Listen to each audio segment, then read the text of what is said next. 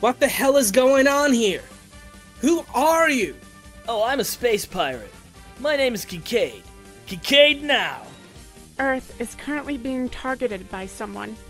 Crossbone X2, Zabine Jarreau, launching. I'm fine, Aeronax, my boy. You just saw something you shouldn't have seen. Say farewell, you impudent little brat! You've got guts. However, I'm an Imperial pilot. You won't get away. The entire surface of the Earth will burn! I've got you now. Well then, whatever shall I do? I could end it all in a snap, but our guests would probably not find that very satisfying, would they? For a pirate, he's pretty good. I will be his opponent. Among the giant assortment of entries in the Gundam franchise, there are some that, at least internationally, reside in a sort of a limbo, between being universally well known, such as Origin and Thunderbolt, and being niche, such as Madwang and Double Fake. Generally speaking, they have a manga, maybe a game or two, though most people in the West usually get introduced to them by being exposed to the various mobile suits and characters making a guest appearance in the more prominent releases, such as the Gundam vs. series, Super Robot Wars, and the G-Generation franchise. These are your Gundam Sentinels, your Zeonic Fronts, your Blue Destinies, and of course, the Crossbone Gundam. Unlike its more iconic peers, the Crossbone series takes place in what most people call the Late Universal Century. The Late Universal Century is admittedly an odd beast according to many, and if you're new to the franchise as a whole, it's not very likely that you've even heard of most entries within it. Well, unless you've taken this idiot's advice and hopped straight into F91. But hey, if I went on a tangent and talked about all the people whose coverage of Gundam and anime in general makes CBR writers seem competent and knowledgeable in comparison, I'd be here all day. So anyways, continuing on. The Crossbone Gundam series takes place in the year UC 0133. In the timeline, that is pretty far from the original Mobile Suit Gundam anime, so if I may, I'll catch you up to speed, though you're more than free to skip ahead. As humanity advanced, it reached a point where living in space became a viable option, and thus a new era began. Dubbed the Universal Century, it replaced the Anno Domini calendar, starting the year humanity began moving into space. However, as years passed by, things were changing. In terms of technology, the Minovsky particles were discovered, birthing the age of mobile suits. The Earth Federation, a political giant and essentially a global government of the Blue Planet, grew stagnant and corrupt, which gave rise to factions and movements opposing it. In the year 0079, a first major war of the Universal Century broke out. It was a clash between a faction of monarchists from the Side 3 colony that called themselves the Principality of Zeon and the Earth Federation. Events of this war are chronicled in Mobile Suit Gundam, and a large amount of side stories, mangas, and OVAs. Long story short, the Principality lost. Its remnants, however, remained, taking part in later conflicts in 0083, 0088, and 0090s. There were other factions that fought against the Federation, such as the Aeug and Mafti. but after multiple perfect victories, even those wilted away. Which brings us to the 2nd century of the UC era. Things have changed. The rebellion of the late Hadway Noah was burned to cinders at the shores of Australia. There's no unicorns flying around anymore, and the hegemony of once dominant Anaheim Electronics has been challenged and broken by the newcomer who bore the name of Scenery. On top of that, mobile suits got smaller. A lot smaller, in fact. Now, as some of you might know, Crossbone Gundam is a sequel to a Gundam movie by the name of Gundam F91. It's a relatively short entry, but it does play a major role in establishing quite a few aspects and characters of Crossbone Gundam as a whole. This movie takes place in the year UC 0123 and kicks off with a badass scene where these short grey mobile suits breach into the colony, wreaking havoc and absolutely curb-stomping the Federation forces stationed here. It's a nice way to set the scene and introduce the characters, albeit briefly. The colony it's taking place at is the Frontier 4 colony from the Site 4 colony cluster. See those guys beating the shit out of Felice? Well, that's the Crossbone Vanguard, a personal army of the Rona family and their faction of aristocrats. They get their mobile suits from the Buch concern, a company that went from collecting space junk to making mobile suits. These two things will be very important later on. Going back to the civilians fleeing from the active combat zone, it's rather hard not to notice the guy with blue hair and the redhead, with the two being Seabook Arno and Cecily Fairchild respectively. They will also be important later on.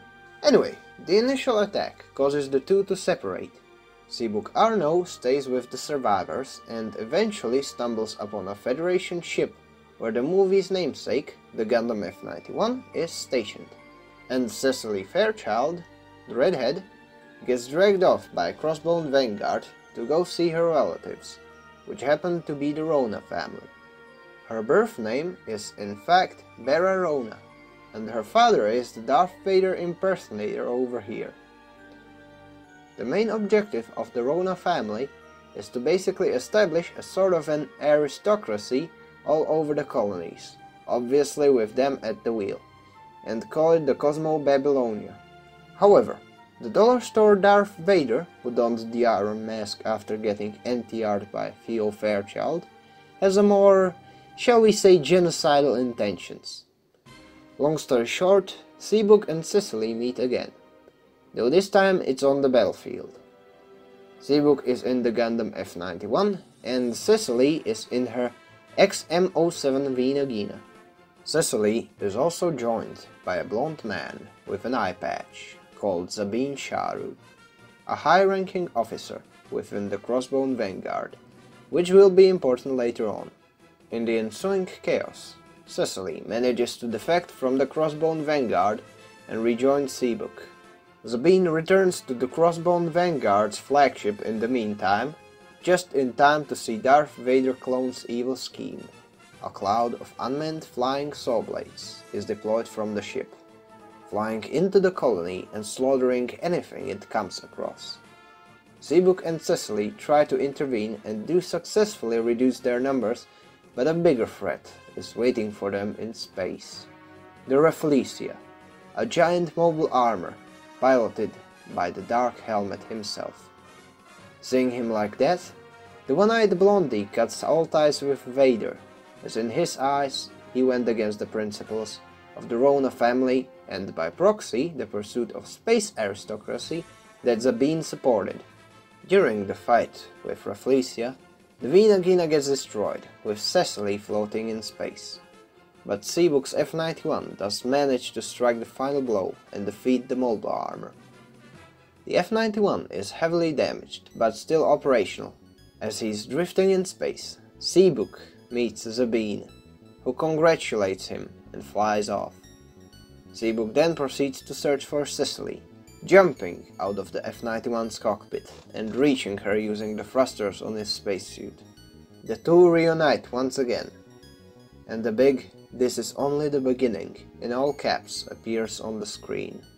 So, Now that we've got the key players established, we can start the actual Crossbone Gundam proper.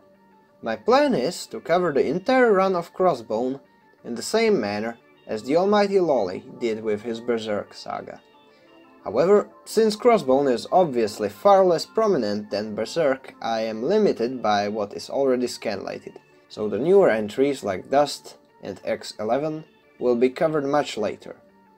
I'll also split it into multiple parts in the same way Lolly did, with a quote-unquote final cut version being a combination of all the parts made thus far. That being said, let's begin.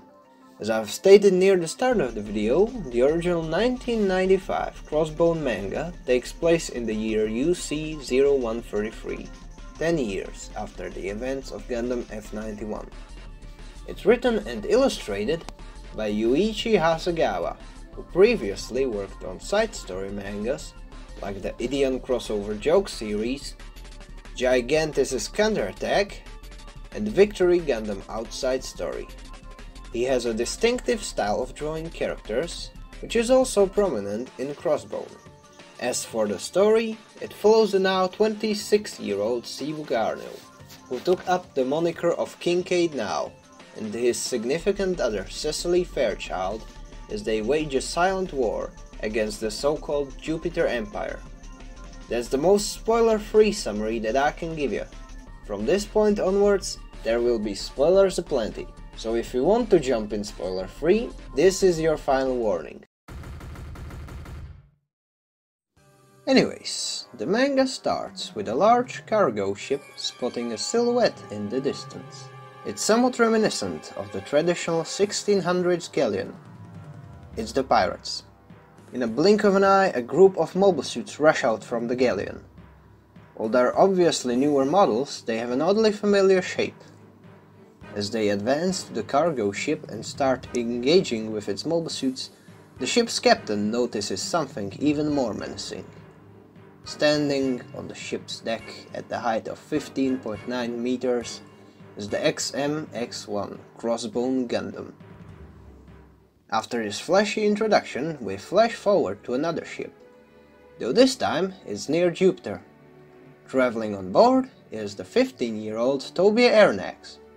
The kid is genuinely excited about the prospects of visiting the Jupiter sphere, and honestly, who would blame him? Over the decades, the fifth planet has become a strategic source of helium-3, as well as a home to multiple orbiting space colonies.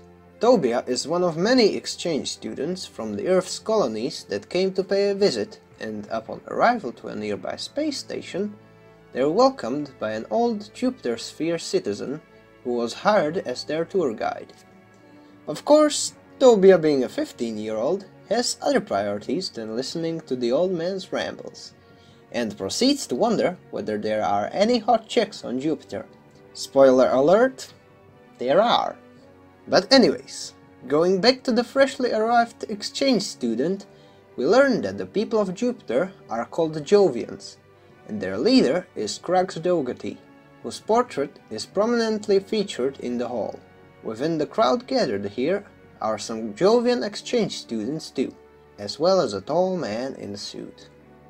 He seems to recognize Tobia, addressing him as "my boy."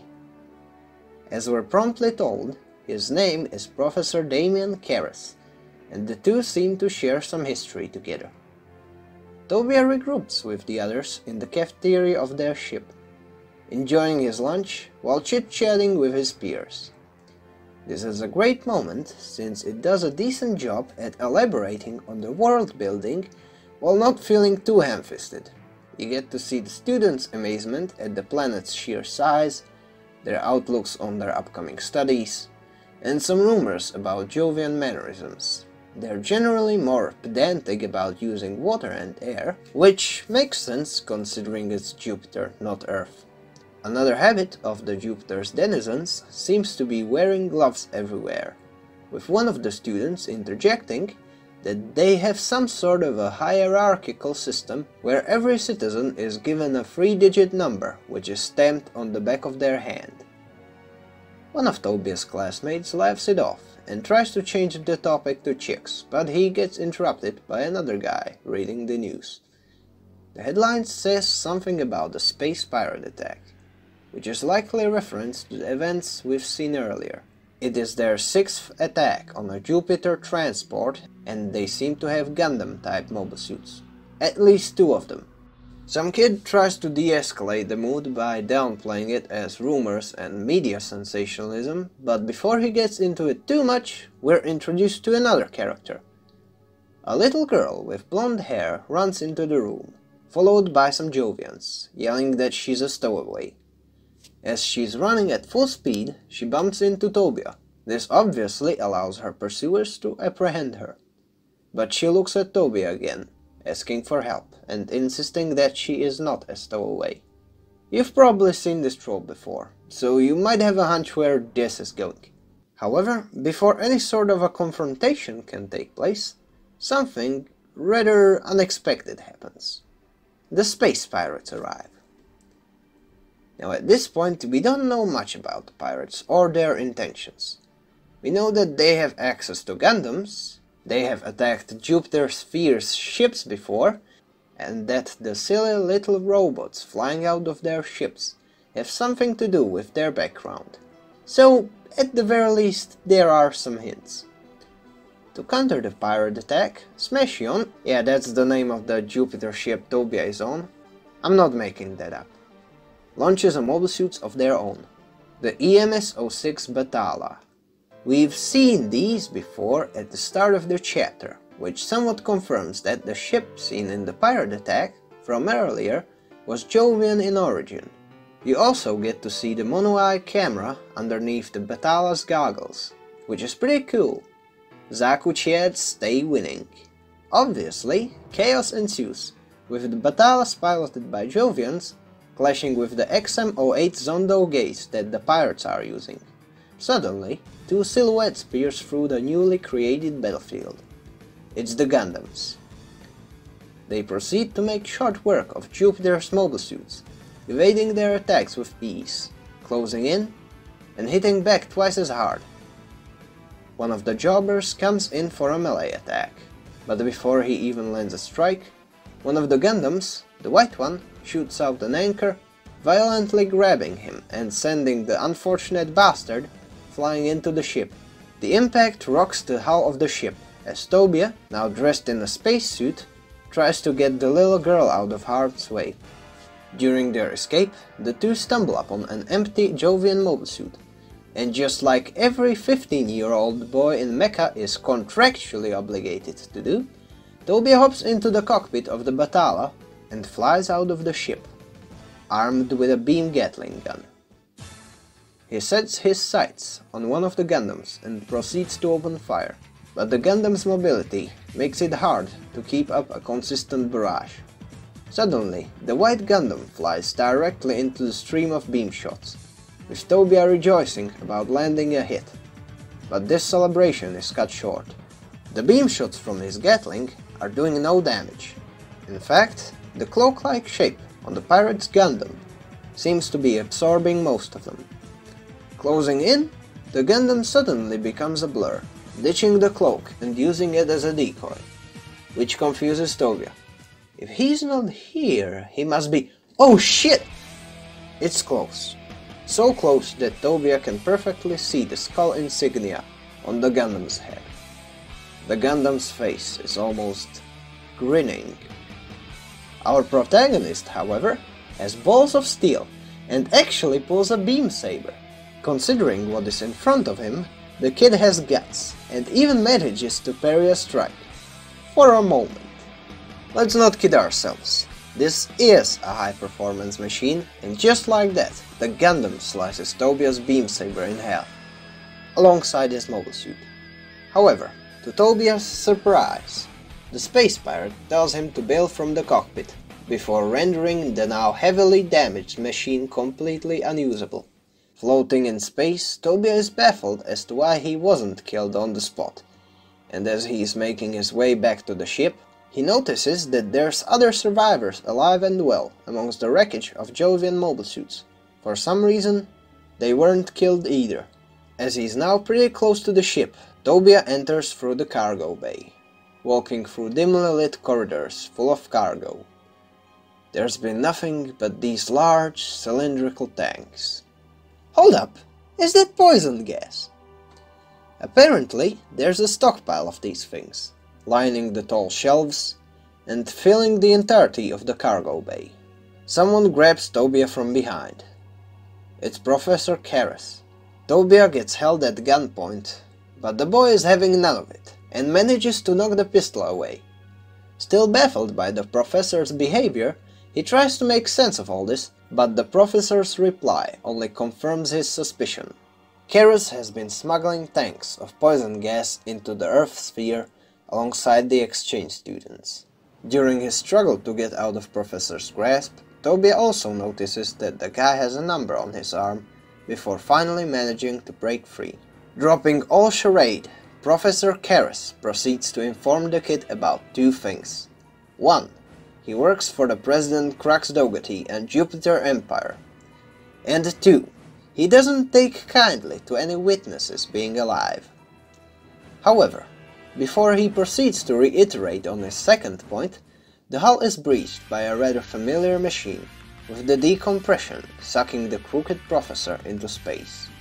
Tobia and multiple tanks of gas get dragged out of the ship as well, but before he could join the floating space debris, the Gundam's pilot jumps out of the cockpit, catching him mid-flight and pulling him into safety. The kid is still very confused about the whole ordeal, to which the space pirate does his best Morpheus impression, giving Tobia the option to go back home or to tag along, see the full scale of the nefarious plans of the Jupiter Empire and fight against it. He also introduces himself as Kincaid now, and he fights for the Crossbone Vanguard. Mind you, all of this happens in a single chapter that's around 47 pages long. We get a brief look at the Jupiter's forces and the space pirates, a hint at what's to come, and we also get some pointers about the background of the pirates, the Crossbone Vanguard, which is a faction that we've been introduced to much earlier in Gundam F91. Chapter 2 more or less doubles down on all of this, beginning on board of Mother Vanguard, the flagship of the space pirates. Right in the middle of the bridge, we meet the ship's captain.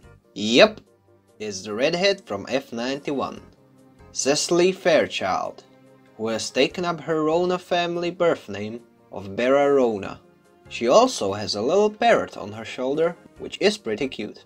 Bera proceeds to give Tobia the same choice of two options that the Gundam pilot gave him, and after a bit of hesitation, the kid goes for the second option. That's right, Tobia Airnax is now promoted to a pirate kid. The nice pirate captain lady starts explaining what's up, and we get some nice shots of the ship, as well as the ship's hangar where the mobile suits are being resupplied. Some of the smaller machines are also helping out with the disposal of the gas tanks and bringing in the supplies from the Jovian space station. Smashion, the transport ship from earlier, is cleared to sortie, returning for Earth with the exchange students on board and leaving only Tobia behind. The boy thinks about his classmates, the gas smuggling endeavors of Professor Karras, what he'll do in the future, and Kincaid now, the Gundam pilot from earlier, interrupts his train of thought and assures Tobia that the transport is gonna make it home safe, because the Jupiter Empire isn't targeting civilians. At least, not yet. Then the two go peel some potatoes. In terms of the overall tone, this manga is somewhat on par with most OG Gundam entries, being equal parts serious and equal parts slapstick. In Crossbone, you get autistic space monkeys one day and near-suicidal missions with heavy losses on the other. It is unapologetically Gundam, more so in the later entries. Going back to the duo, Tobia notices a Crossbone Vanguard patch on Kincaid's jacket, and we get a nice little catch-up for everybody not playing the home game. 10 years ago, a faction led by the Rona family started a War of Independence on the colony Side 4 in a bid to establish their aristocratic rule. The spearhead of these endeavors was a man by the name of Rona, and he led a military organization by the name of Crossbone Vanguard as his de facto army. Now his granddaughter, Bera, wasn't too fond of his ideas, and proceeded to split off, which amongst a few other things managed to stop the whole Cosmo aristocracy movement dead in its tracks. Tobia also mentions that he remembers a Gundam pilot who looked a little familiar to Kincaid. I think he's onto something. 5 years after the war broke out, a giant ship by the name of Babylonia Vanguard was built, but it mysteriously vanished during its maiden flight, and many presumed that it perished in either an accident or some kind of a terrorist plot, alongside the Gundam pilot and the daughter of the Rona family. So, to the outside world, they basically don't exist. After that, we cut to Rona taking a shower. The scene itself isn't framed in any sort of a titillating manner.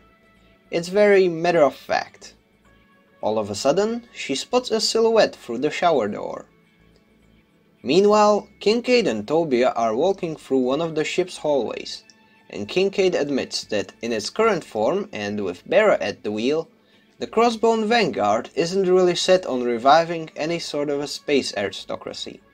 They just use the title to gain favors, supplies and equipment in their fight against the Jupiter Empire.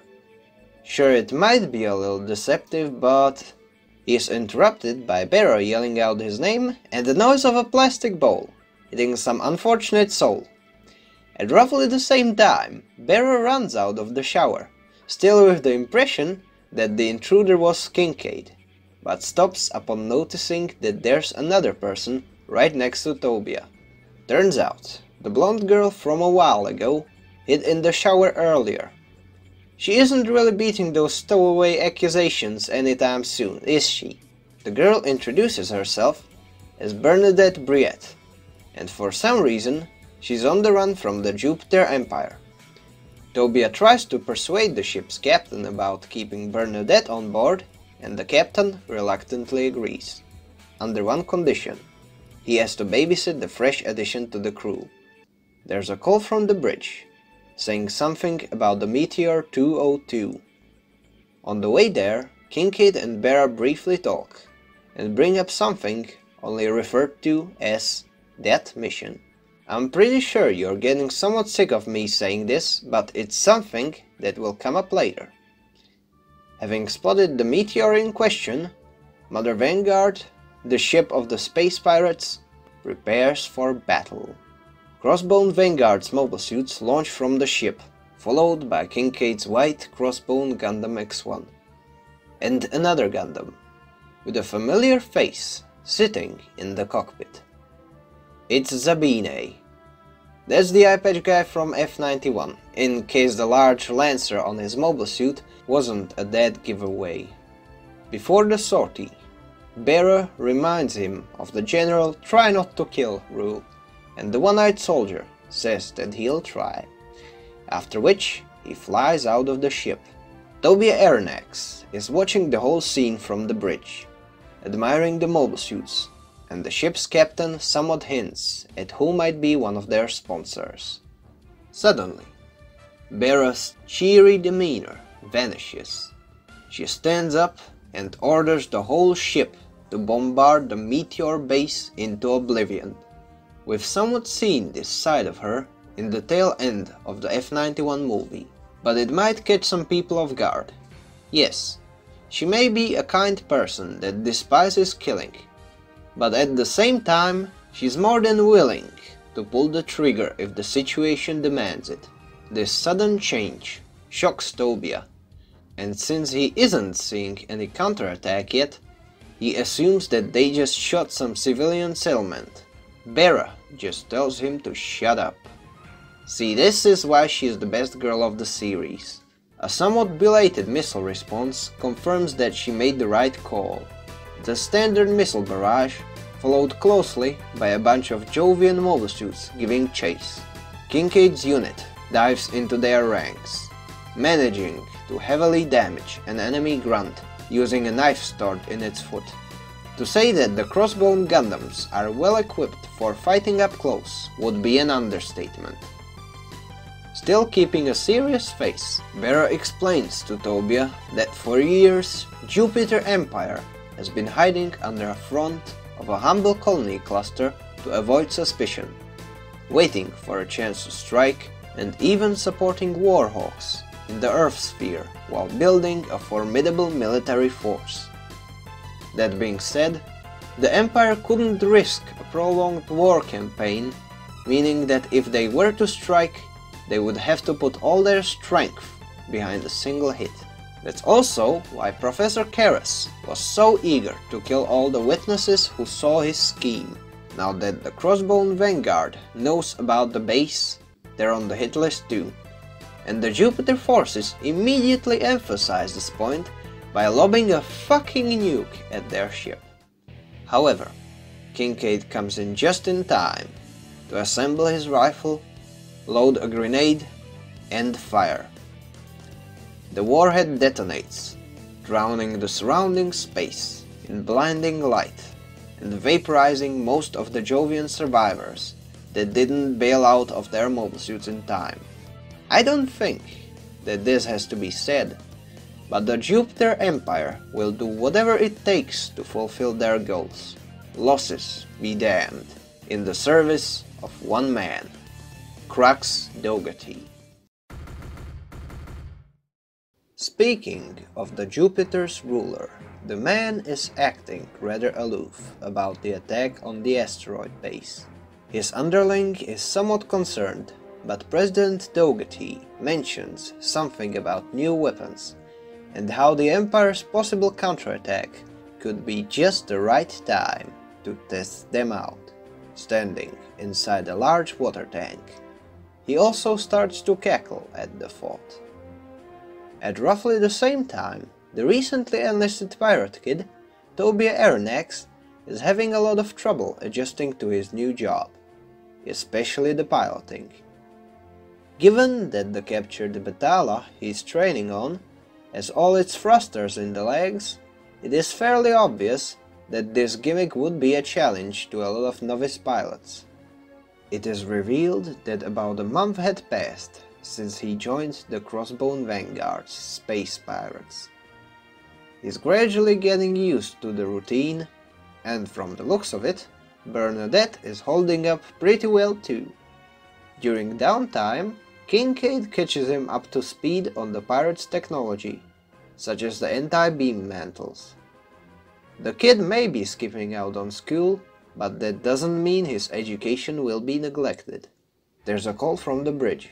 It looks like they received a distress signal of sorts, and the source appears to be a cargo ship in the Jupiter's orbit.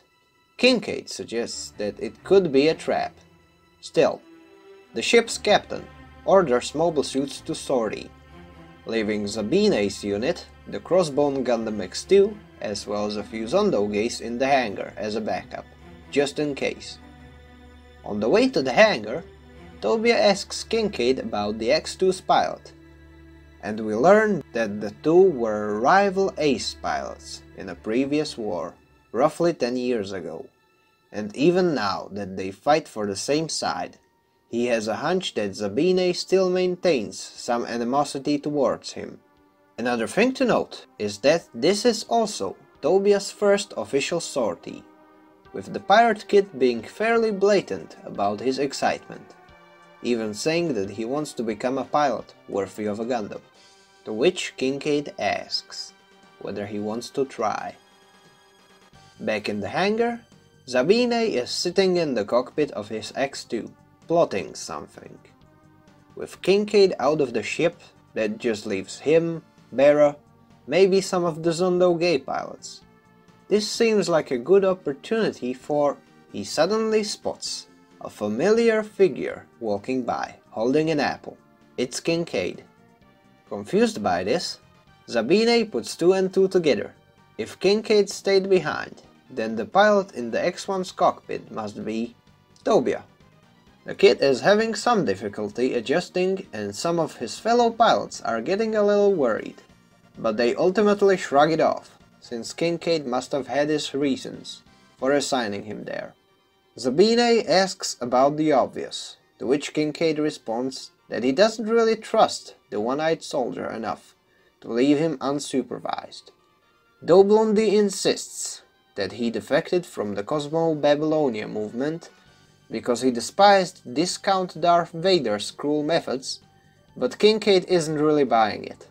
A man like Zabine is the type that would care more about specific principles, so it's more likely that Blondie here has some ulterior motives. In the meantime, Tobia reaches the cargo ship, but by the time he closes in, one of the Zondo gay pilots tells him to fall back immediately. It was a good call, since a bunch of new Jovian mobile suits suddenly come flying out of the ship. These are anti-ship models, and they are headed for Mother Vanguard, the flagship of the pirates. Tobia and the others try to get back to the ship, but they are stopped by a barrage of beams coming from the side. The Jupiter forces brought in a mobile armor. Appropriately named the Cangrejo, is a giant crab-like machine that is armed to the teeth with various beam weapons and quickly advancing towards their location. The anti-ship teams have reached the ship, slicing into its hull, but before they could do any substantial damage, the ship turns on its beam shield, destroying some of the assailants. There's still some mopping up to be done, not to mention that Tobia could use a hand with the mobile armor, which prompts both Zabine and Kincaid to launch in the X2 and the Core Fighter respectively. The former is going after the mobile suit that is attacking a cannon on the ship's bow. At first, he draws his Zambust rifle at the enemy, but then he reconsiders, opting for a melee approach instead. However, the enemy machine parries his strike, using a giant blade in the front. It's a beam axe, tailor-made for attacking ships. Once Zabine realizes this, he pulls back and approaches from the side, impaling the enemy mobile suit with X2's Lancer, and I'm pretty sure the pilot of it was turned into mincemeat as well. With the whole ship at stake, he can't really afford the luxury of mercy. Meanwhile, Tobia closes in on the mobile armor. As Kincaid taught him, with the invention of beam shields and similar technology, it is often well advised to engage up close to ensure that a hit would connect. In fact, the Crossbone Gundams are more than suited for that purpose. Thing is, the crab-like mobile armor is still a crab-like mobile armor, and before the pirate kid lands a hit, the Crossbone X1 gets caught in Cangrejo's claws. Just as things are starting to look bleak for Tobia, Kincaid finally arrives, telling him to eject. The nice thing about core fighters is that they double as removable cockpit blocks, allowing Kincaid to hop into the Crossbone X1 and beat the shit out of the giant enemy crab, even striking its weak spot for massive damage. He dodges Cangrejo's final barrage and comes in for the finisher, ripping a hole in the mobile armor and yanking the pilot out before destroying it. With their ace in the hole being reduced to smithereens, the Jupiter forces retreat, for now.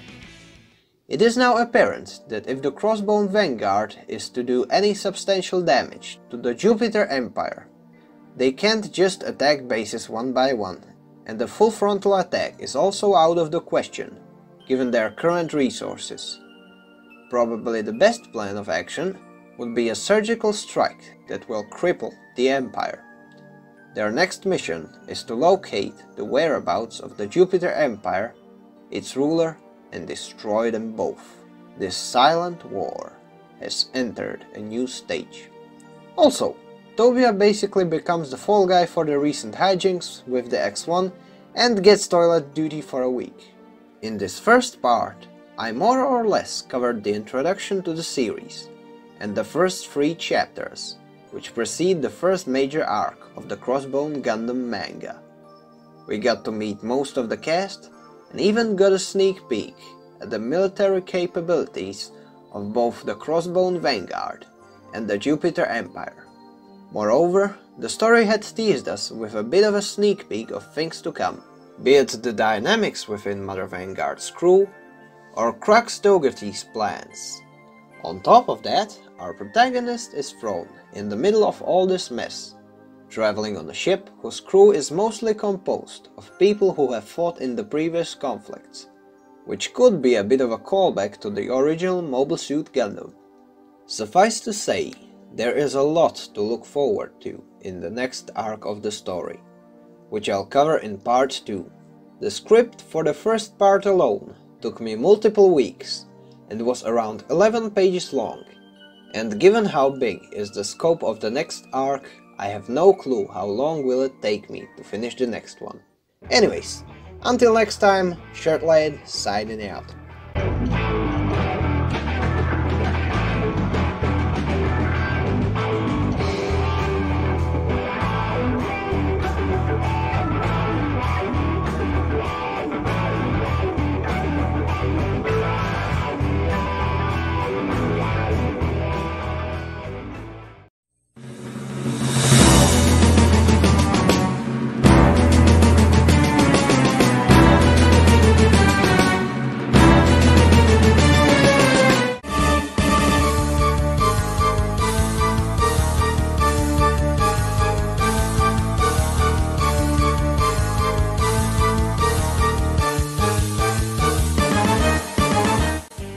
Before the invasion begins, we've got some trash to take care of.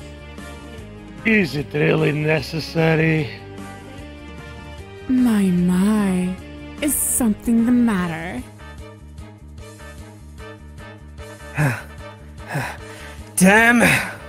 You won't get away with it, Karas! Tobia, my boy. In this world, only the strong survives and conquers.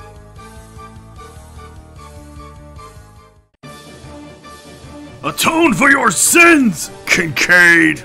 Zabine! Alright, it's time for part 2. In the cold vacuum of space, under the brightly shining flag, there is a ship carrying 2 Gundams, a bunch of veterans, and a 15-year-old kid. Last time, we left off where the Mother Vanguard's crew opted for a desperate and risky plan to defeat the Jupiter Empire. With the blue planet at stake, and considering the intensity of their skirmishes thus far, it is now apparent that time is of the essence. In the first part, I covered the first 3 chapters of Volume 1, and this one will be covering the plot from Chapter 4 all the way to Volume 5's second chapter. Suffice to say, this is going to be a long one, so without further ado, let's get to it. Admittedly, it's been a while, so let me catch you up to speed on what has happened thus far. After the events of the movie Mobile Suit Gundam F91, set in UC 0123, Seabook, Cecily and Zabine took control of the Crossbone Vanguard and became space pirates. They began attacking a faction known as Jupiter Empire, which is under the firm grasp of a dictator called Crux Dougherty. An engineering student by the name of Tobia Ernax joins the pirates alongside Bernadette Briette, a little girl with blonde hair who is on the run from the Empire. Having fought the Jovian forces multiple times, Cecily, now under her Rona family birth name, chooses to carry out a pinpoint strike in order to topple the head of the Empire. In the Jupiter's orbit, one of the oxygen gathering stations picks up a distress call. Oddly enough, it's Tobia. He's being pursued by Crossbone Vanguard's mobile suits and appears to have a wounded passenger in the cockpit. Suddenly, the X-2 pulls out a large beam cannon. This is of course a part of the plan. In the meantime, the Jupiter forces begin to sortie, with a custom-colored red Batala within their ranks. Its pilot is a bearded Jovian, who commands the squad to proceed in a high-mobility formation. This maneuver, by the way, has the Batalas retract their legs and enter a sort of a cruising mode, trading fuel efficiency for sheer speed. Having sighted the enemy, Zabine moves on to the plan's next phase, firing upon Tobia's Zondo Gay and heavily damaging it. The one-eyed soldier smirks at the results of his work, which distract him from a red mobile suit coming from the side. The large booster tank attached to the Crossbone Gundam X2 erupts into a fiery blaze. The Black Gundam emerges from the cloud of smoke, encountering the Red Batala and having to parry a swift kick from the assailant. Both mobile suits open fire, with the others not staying too far behind. An old man, sitting in the X1's cockpit, flies in to assist Blondie, and after they interrupt Sabine's fight with the Red Batala, both agree to retreat back into the ship. The Jovian forces like the cruising speed to chase them, which the bearded Jovian acknowledges with a frustrated sigh. The only thing left from the encounter is the heavily damaged Zondo Gay, which the Jupiter's forces bring onto the ship. The nature of that mission, which Bera and Kincaid brought up earlier, is now made completely clear. Tobia and one of the space pirates are to infiltrate this facility and gather information. Kincaid is playing the part of the wounded escapee, and he's doing a fairly decent job at it, since the Jovians stationed there have fallen for the cover story hook, line and sinker. While the head of the base is quite eager to know more, the bearded Jovian from earlier takes the no-nonsense approach, taking Tobia and Kincaid towards the station's hospital. He also mentions that Tobia reminds him of his son, who perished during a work accident. Upon noticing the look on the pirate kid's face, he gives Tobia a reassuring smile, introducing himself as Barnes Gernsback and escorting the duo to the elevator. As Kincaid and Tobia are continuing through the facility, Kincaid gets up from the stretcher he's been placed on, knocking out the guard. They got in. We go back a little bit, with the captain of the Mother Vanguard giving an announcement to a couple of Jovian prisoners of war. Long story short, she plans to release them. Into space, that is. Now, if you're assuming that getting stranded in space is an especially fucked up way to die, you'd be correct. I mean, if you've seen Victory Gundam, you're more than familiar with what a fate like that could do to a person's psyche. However, Fuala Griffin losing her marbles aside, Bera does order the space pirates to drop the POWs off near the usual Jupiter patrol routes, which is slightly less cruel, but I'll elaborate on this a little bit later. While Tobia is a little surprised about the extent to which she goes to avoid killing, he also comes up with an idea to use these drop-offs as an opportunity for infiltrating the Empire. However, given both Bera's reply and her expression while doing so, he quickly learns that such a thing was tried, and the results were not ideal to say the least. The pirate kid goes to see Kincaid, noticing that something happens to his hand. As it turns out, Kincaid has changed his own fingerprints and added an identification number onto his hand, muttering something about the Jovian security being somewhat strict. He's acting very casual, as opposed to Tobia's more concerned look, and we promptly see the reason for the latter. There's a corpse lying on the table, dressed in a standard Jupiter Empire spacesuit, and as Kincaid clarifies, the deceased pilot is the original owner of the identification number. After all, this is still a war, so the numbers of casualties will never be zero. As the two leave for their mission, the rest of the crew stops by to see them off. The image of the dead Jovian hasn't left Tobia's mind, and the pirate kid starts to think about the contradiction of his new profession. They're fighting a war, during which they have to kill at some point, yet they let their opponents live. Not to mention, regardless of how righteous their goals are, they are still pirates, and they still rob resources. Are the efforts to keep the casualties low just a shallow excuse to give them some kind of a moral high ground? Almost as if he read his thought, Sabine Sharrow chimes in, saying that his suspicions are justified. As we've seen earlier, the one-eyed soldier has more straightforward views on waging a war, seeing mercy as nothing more than a hindrance, and wanting to end conflicts as fast as possible, without any remorse or hesitation. Briefly taken aback by this, Tobia walks off, meeting Bernadette on the way. She is very concerned for the pirate kid, knowing full well what the mission entails. Kincaid tries to reassure her that Tobia will do his best, and the elderly Zondo Gay pilot that warned Tobia during the ambush attack from earlier says that the kid has the qualities of a new type. Given how shamelessly did the old man spoil something that will become more important later on, I have no choice but to explain what a new type is. Don't worry, I'll be brief. Just wanted to catch up the people not playing the home game when it comes to Gundam stuff. So, a new type is a human being that has gained some sort of a sixth sense which can help them in combat, and gives them better spatial awareness on top of limited telepathic abilities. That's what a new type is, in the broadest strokes possible. Anyways, the old man also claims that he is a new type as well, boasting that he took down 6 MS-09 DOMs in a single ball, and Tobia is unsure whether he should be impressed or whether the old man is embellishing some of his claims.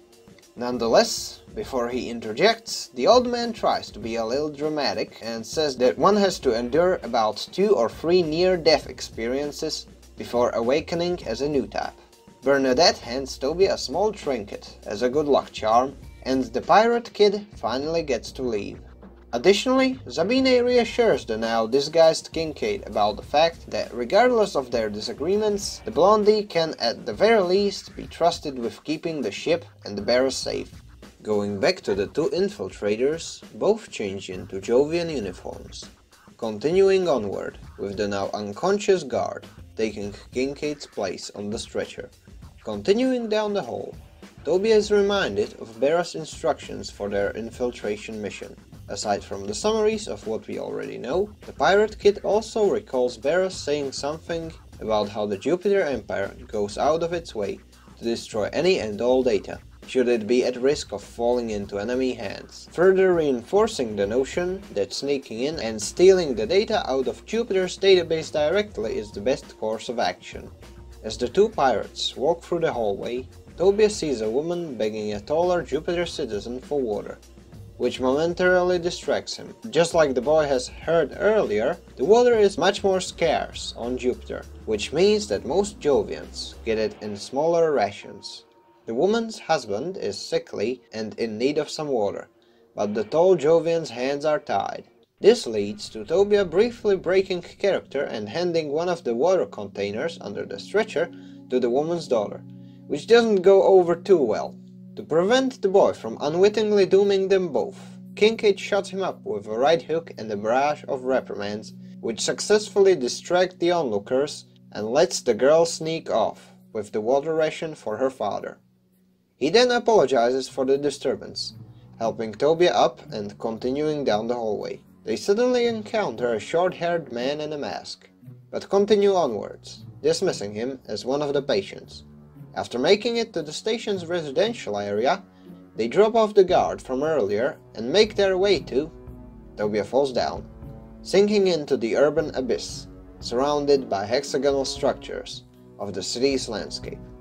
Well, fall would be a strong word. The gravity here is too weak for it to be called a fall. After bouncing back up, Tobia's fear turns into confusion.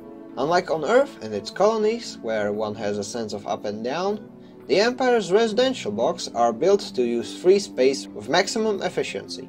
However, the 2 can't ponder about Jovian architecture too much, since a loud alarm noise rips through the residential block's ambient chatter.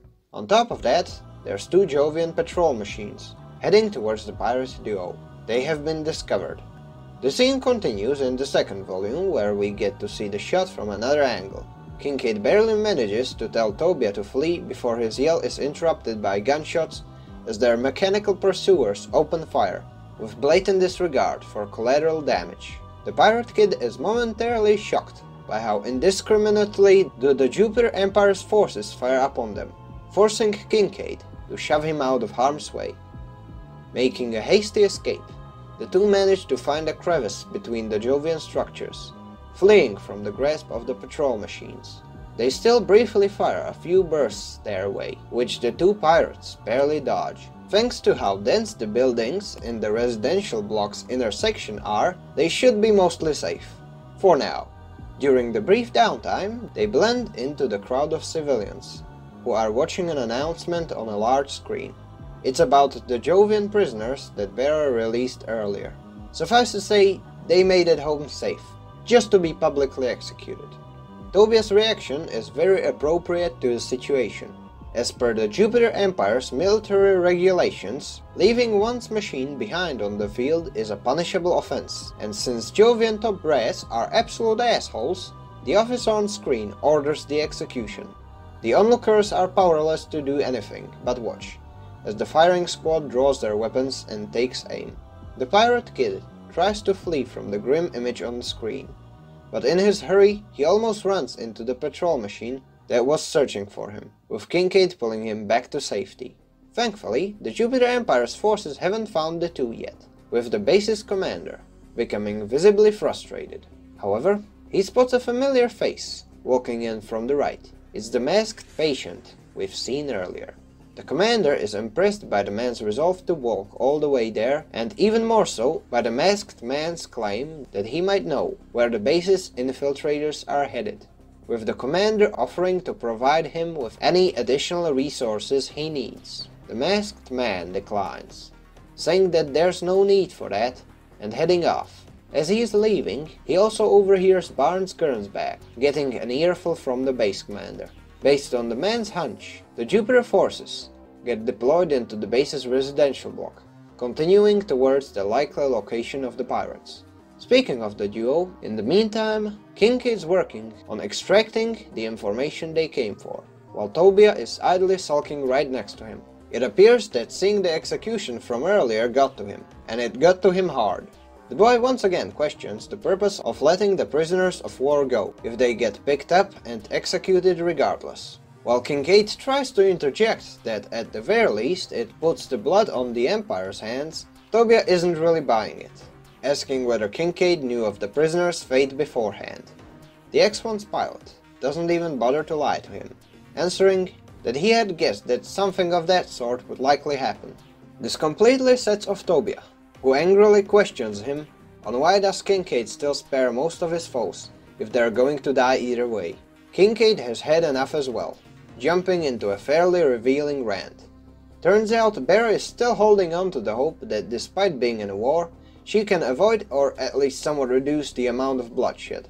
While Kincaid is well aware of the realities of war, hell, he even fought in one before, he tries his best not to tell Bera about things like the Empire's habit of executing their own people. The reason Bera defected from the original Crossbone Vanguard, back when it was under the rule of the Rona family, was likely due to her upbringing as one of the Frontier Force citizens and a stepdaughter of a baker.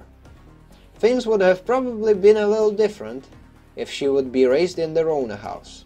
As such, she's the type that mostly thinks about a small handful of people, while sometimes missing the forest for the trees. Bera had fought the Cosmo aristocracy movement, and once that conflict ended, she was truly happy. When she and Kincaid became aware of the Jupiter Empire, Bera had the option to pretend that it didn't exist.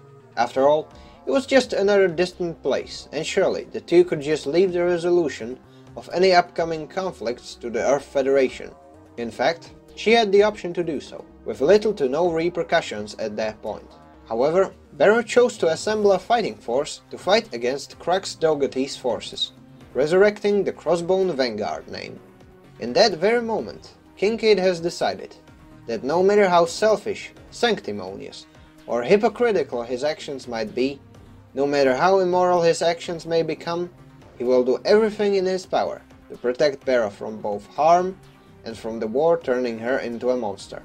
This makes Tobia go quiet, and the pirate boy proceeds to get to work on the keyboard.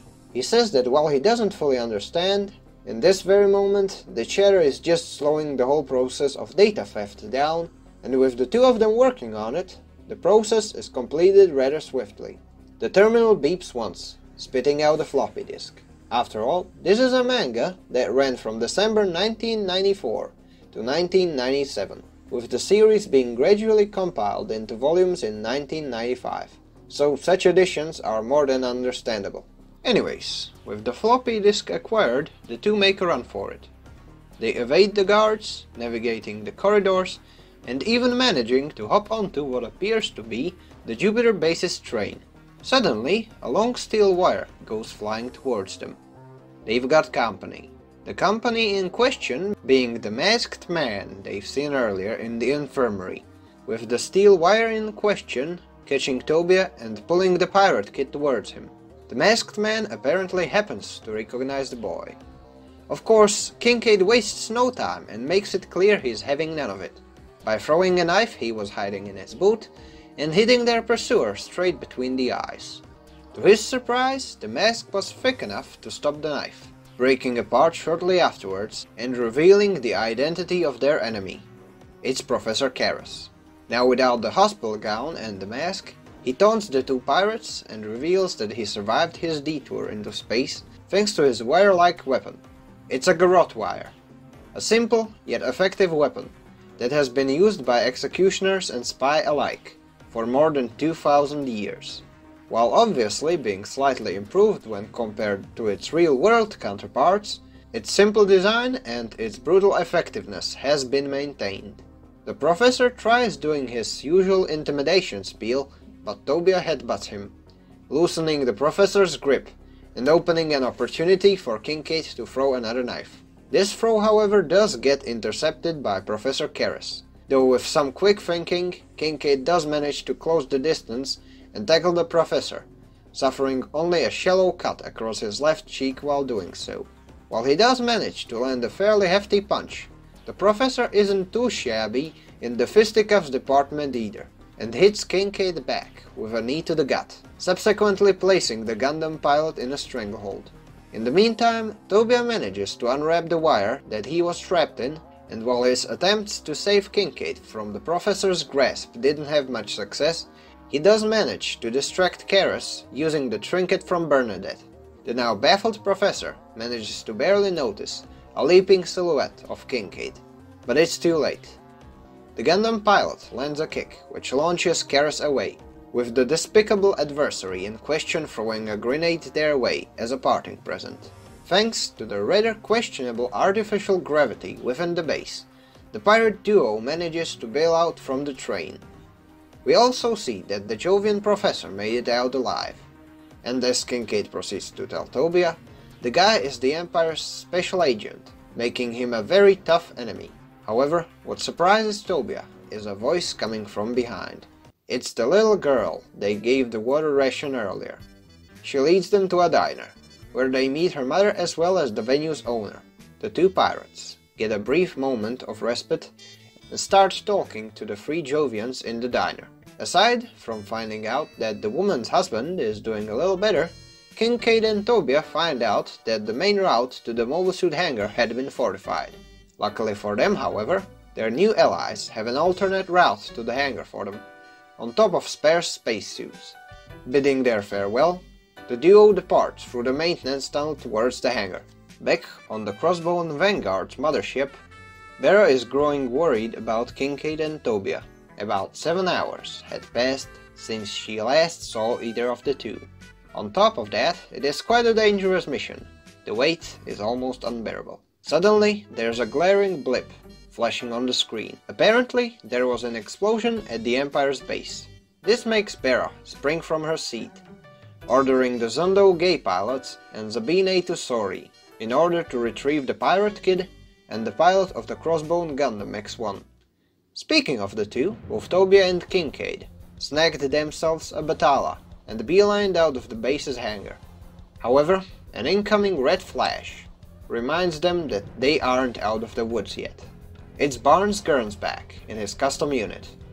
The bearded lieutenant draws a beam saber and prepares for battle. The two pirates draw their beam saber as well, closing in and trying to land a hit on the red machine. Tobia is having some difficulties fighting Barnes, since the kid is up against an experienced pilot. Kincaid tries to give the pirate kid some breathing room by charging in, but since he is not familiar with the machine he is piloting, it has mixed results. Tobia tries to go for the hippie option, discarding his machine gun and flying towards Barnes, but this only infuriates the soldier. Barnes proceeds to continue attacking Tobia's Batala. The pirate kid is taken aback by this, and before he manages to do anything, his machine loses an arm. During the fight, the bearded lieutenant also reveals the reason behind his indignation. In the Jupiter sphere, a lot of vital resources are incredibly scarce, which means that for the most part, your average Jovian couldn't give a less of a fuck about who's in charge as long as their oxygen and water keeps getting produced. It is these conditions that make Tobia's pleas ring hollow to Lieutenant Gernsback.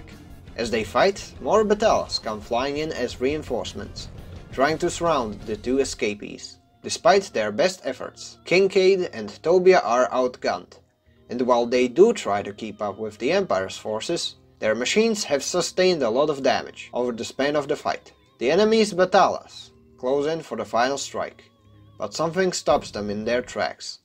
It's the X-2, which proceeds to impale two of the Jovian machines, make a hole in another, and before the rest of the Jupiter's pursuit force reacts to what just happened, the rest of the Crossbone Vanguard's pilots arrive. An old man piloting the Crossbone Gundam X1 hands Kincaid a beam amber. That's the beam cutlass, in case the page didn't make it apparent. With some help from the X1 and the Zondo Gaze, the enemy force is destroyed, and the two Crossbone Gundam pilots manage to incapacitate Barnes's battalion. The mission was a success. As the pirate kid heads back to the ship, he watches as the remnants of the Jupiter forces pull the heavily damaged Red battalion back to their base, aboard the Mother Vanguard. Everybody is rejoicing about Kincaid and Tobia's return. The pirate kid reunites with Bernadette, and since he sees where Kincaid is headed, he suggests that they go elsewhere. During this downtime, another ship of the Crossbone Vanguard arrives. It's the Little Grey, commanded by Captain Onmo, a red-haired woman with a very happy-go-lucky attitude. The ship comes bearing much-needed supplies, on top of mail sent from Earth. Obviously, the crew is really happy about this, sprinting towards the cargo bay. Once they gather around, Bararona also informs the crew about the outcome of Tobia and Kincaid's exploits, especially about the information on the floppy disk. The location of President Crux Dougherty has been pinpointed to the Jupiter's moon Io, likely in the proximity of a Jovian mining base. According to the data, it's the most probable location of the Empire's center of operations as well, but some of the crew members seem to be quite doubtful of such a possibility. Either way, if the Crossbone Vanguard were to strike now, it would cause some serious damage, which is a conclusion that Bera ultimately comes to as she rallies the rest of the crew. The excitement is palpable, as the Vanguard starts preparing for a battle. As the space pirates rush to their stations, Bera sneaks off and heads for the ship's kitchen. Given that there is some downtime before the mission, she has decided to tend to one of her pastimes from her bakery days. In the meantime, Kincaid is fairly busy with preparations in the hangar. The supplies from Captain Onmo did come in handy, especially as far as ammunition is concerned. However, when Kincaid gets to the part of the list covering mobile suit replacements, he stops with a surprised look on his face. As it turns out, even spare parts for the Zondo Gaze have become much harder to get as of late, especially given that the XM08 has been around for over a decade.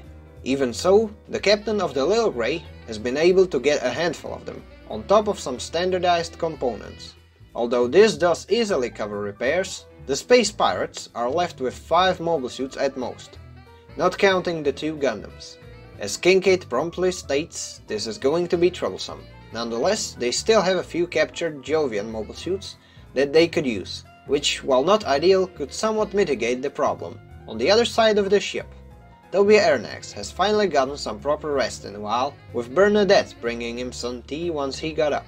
The two briefly chat, then the pirate kid remembers about the pendant she gave him earlier and returns it, stating that the lucky charm earned its keep, and even saved his bacon at some point. She simply smiles. The small crystal pendant was a keepsake from Bernadette's mother, who used to live on Earth.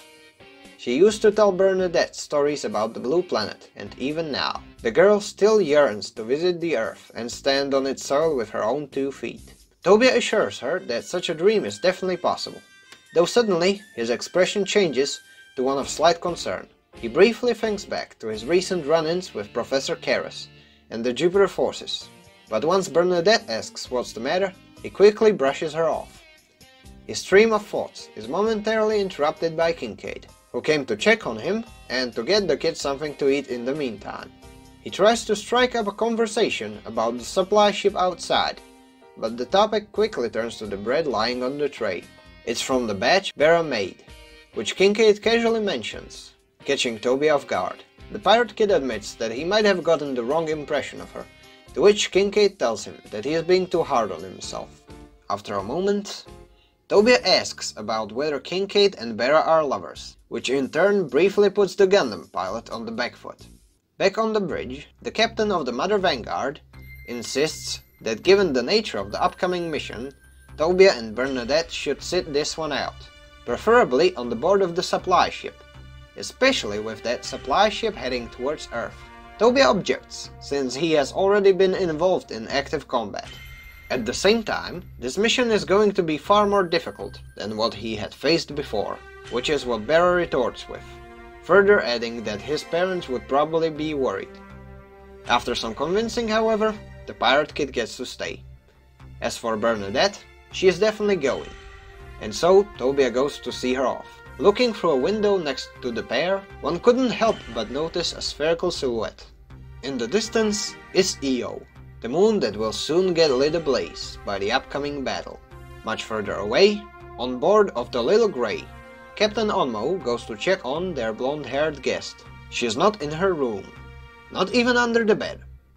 Bernadette simply can't be found anywhere, well, at least not on Onmo's ship. As the next page shows us, old habits die hard, especially Bernadette's stowaway routine.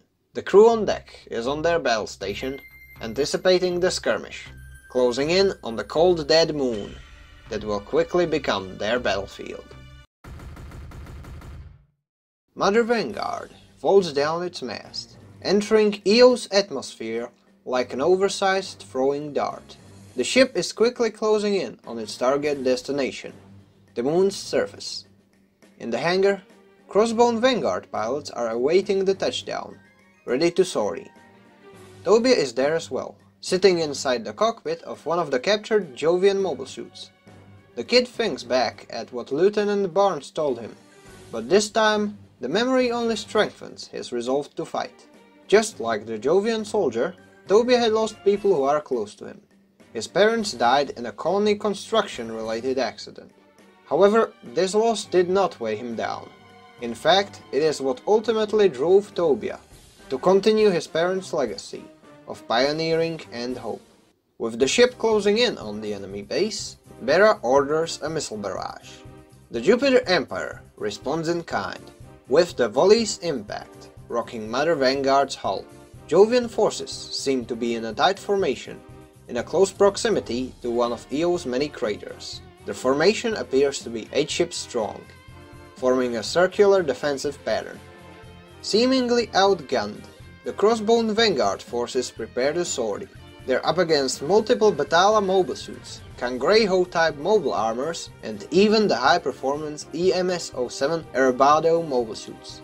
The Zondo gaze of the Space Pirates launch, though the main ship appears to be going elsewhere. In the meantime, the XM-08 formation starts to clash with the Jupiter force, already sustaining some losses. There is a Jovian patrol in the distance, observing the scene. Suddenly, a familiar white silhouette breaks the deafening silence. It's the Crossbone X-1, which wastes no time and punches the lights out on one of the Batalas. His squadmates follow suit, using the confusion of the Jupiter forces to wipe out the rest of the patrol, with the old Zondo Gay pilot even landing a hefty punch on an enemy grunt. Continuing onward, the pilot looks up and bids his old machine farewell.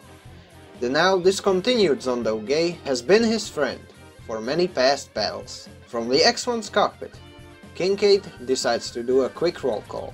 Zabine is right next to him, in the X-2. Old man Umon, the former Zondo Gay pilot from earlier, is in one piece, and so are Yona, Haruta, and Jared. In the back of the formation is a custom-colored Pez Batala, belonging to the pirate kid himself, Tobia Ernax. This operation is quite the gamble, considering enemy numbers, with Zabine estimating the odds to be 40-1. However, the Crossbone Vanguard's diversion via the Zondo gaze might be the winning edge for them. The stakes are high. Suddenly, a set of silhouettes appear on the edges of the lunar canyon. It's the Jupiter's ground combat units, the EMS-09 Wagon. And here you thought you won't see the wheels on mobile suits for another 20 years. One of these mobile suits charges Kincaid's X1, but the Gundam dispatches the enemy machine with ease, using the beam's amber. Another squad of these mobile suits does use their numbers advantage to target the other Crossbone pilots. Thanks to their wheels, the wagon units close the gap with a significant speed, catching a few of the Vanguard's battalions off guard. After all, these zooming bastards have been optimized, which, as Umon proceeds to correctly point out, might have been for the future Jovian invasion of Earth. One wagon proceeds to take out Yona's unit, but fortunately, the pilot in question manages to bail out of the cockpit just in time. Old Man Umon tries to retaliate, but another attack comes his way, making his machine lose a hand. This finally sets off Tobia's fight-or-flight response, and the pirate kid grabs the nearest boulder and chucks it into nearby enemy machine, destroying it. At the same time, the Jovian forces try to swarm Kincaid's X1, surrounding it with a free machine formation. The Gundam pilot, however, isn't having none of it, reaches for his beam cutlass and throws it, nailing one of them in the head. With the weapon in flight, he also launches one of the hip-mounted anchors of the X1, attaching it to the improvised projectile. With one quick jerking motion, the blade is set into motion again, ripping the trio of attackers apart. Zabine's X2 is being kept busy as well, with the one-eyed blondie responding with a battle tactic affectionately known as shish kebab. With more and more enemies piling in, Kincaid opts to lead his pilots towards a cave-like formation, and seemingly this works, with their Jovian pursuers keeping up with the pace. Continuing deeper into the cave, the space pirates stumble upon a lake of lava in their way, but a large silhouette in the middle of it makes it clear that they've got bigger problems to worry about. A giant mobile armor emerges from the scorching hot pool of lava. It even has a fitting name to go with it: the EMA-04 Elefante. The wacky yet menacing machine gets ready to attack, extending a long, tentacle-shaped arm and firing a set of beam cannons. The beam shots are strong enough to make pieces of rubble and other debris fly violently from the point of impact, forcing both Tobia and Kincaid to evade. To add insult to injury, the beam cannons start moving. All 5 of these cannons fly out of the machine towards the space pirates, unleashing more shots. The Gundam pilot comes to a very quick conclusion. This one is going to be a handful. Tobia and the former Zondo gay pilots are momentarily overwhelmed by the multi-angle attacks from the mobile armor, but can still keep up, albeit barely. The same, however, cannot be said about the enemy ground force troops that have arrived in the meantime, just in time to receive an extra large helping of the good old friendly fire.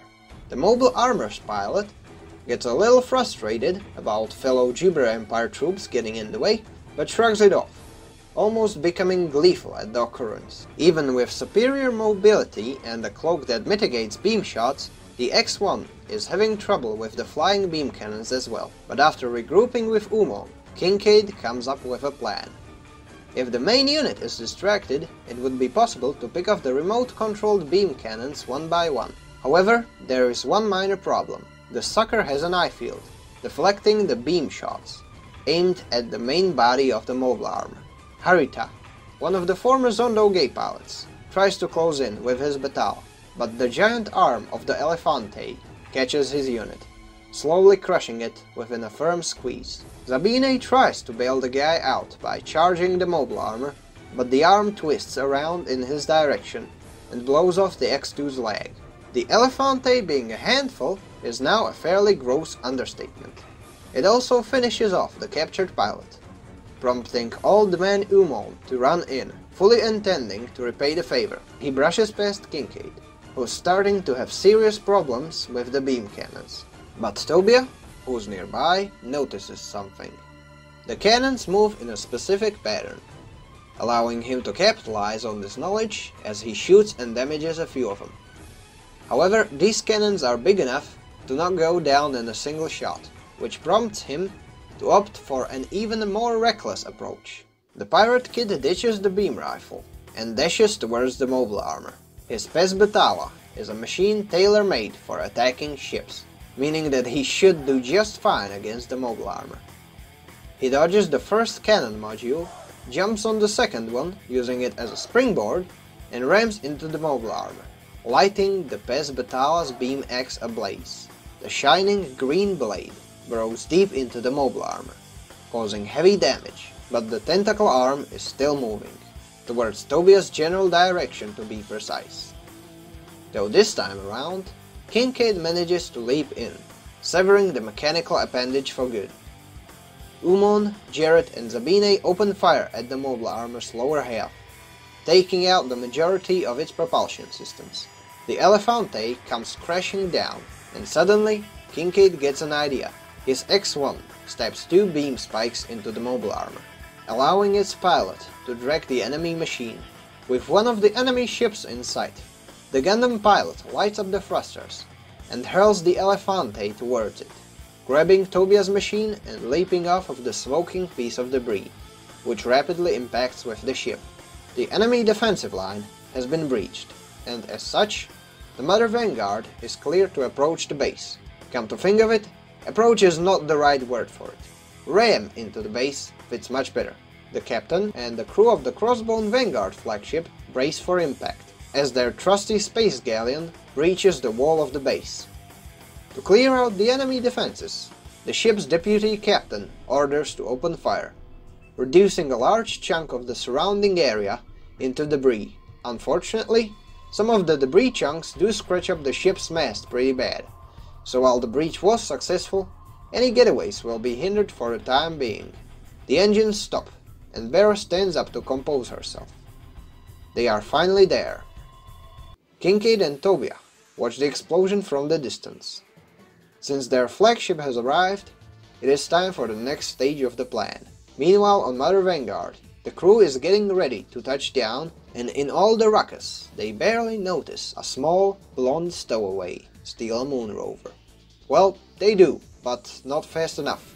Having reached the base as well, the Crossbone Gundam X-1 makes short work of its defensive force, taking down even the high-end Erebado units with relative ease. Zabine does so as well, albeit with much more enthusiasm.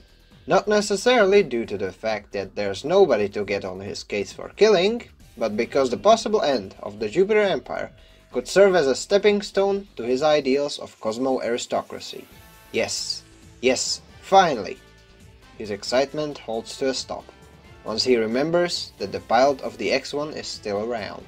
The old man Umon is there as well, and he's got a bad feeling about this mission. In the inner halls, on his throne, President Crux Togati suddenly bursts into laughter.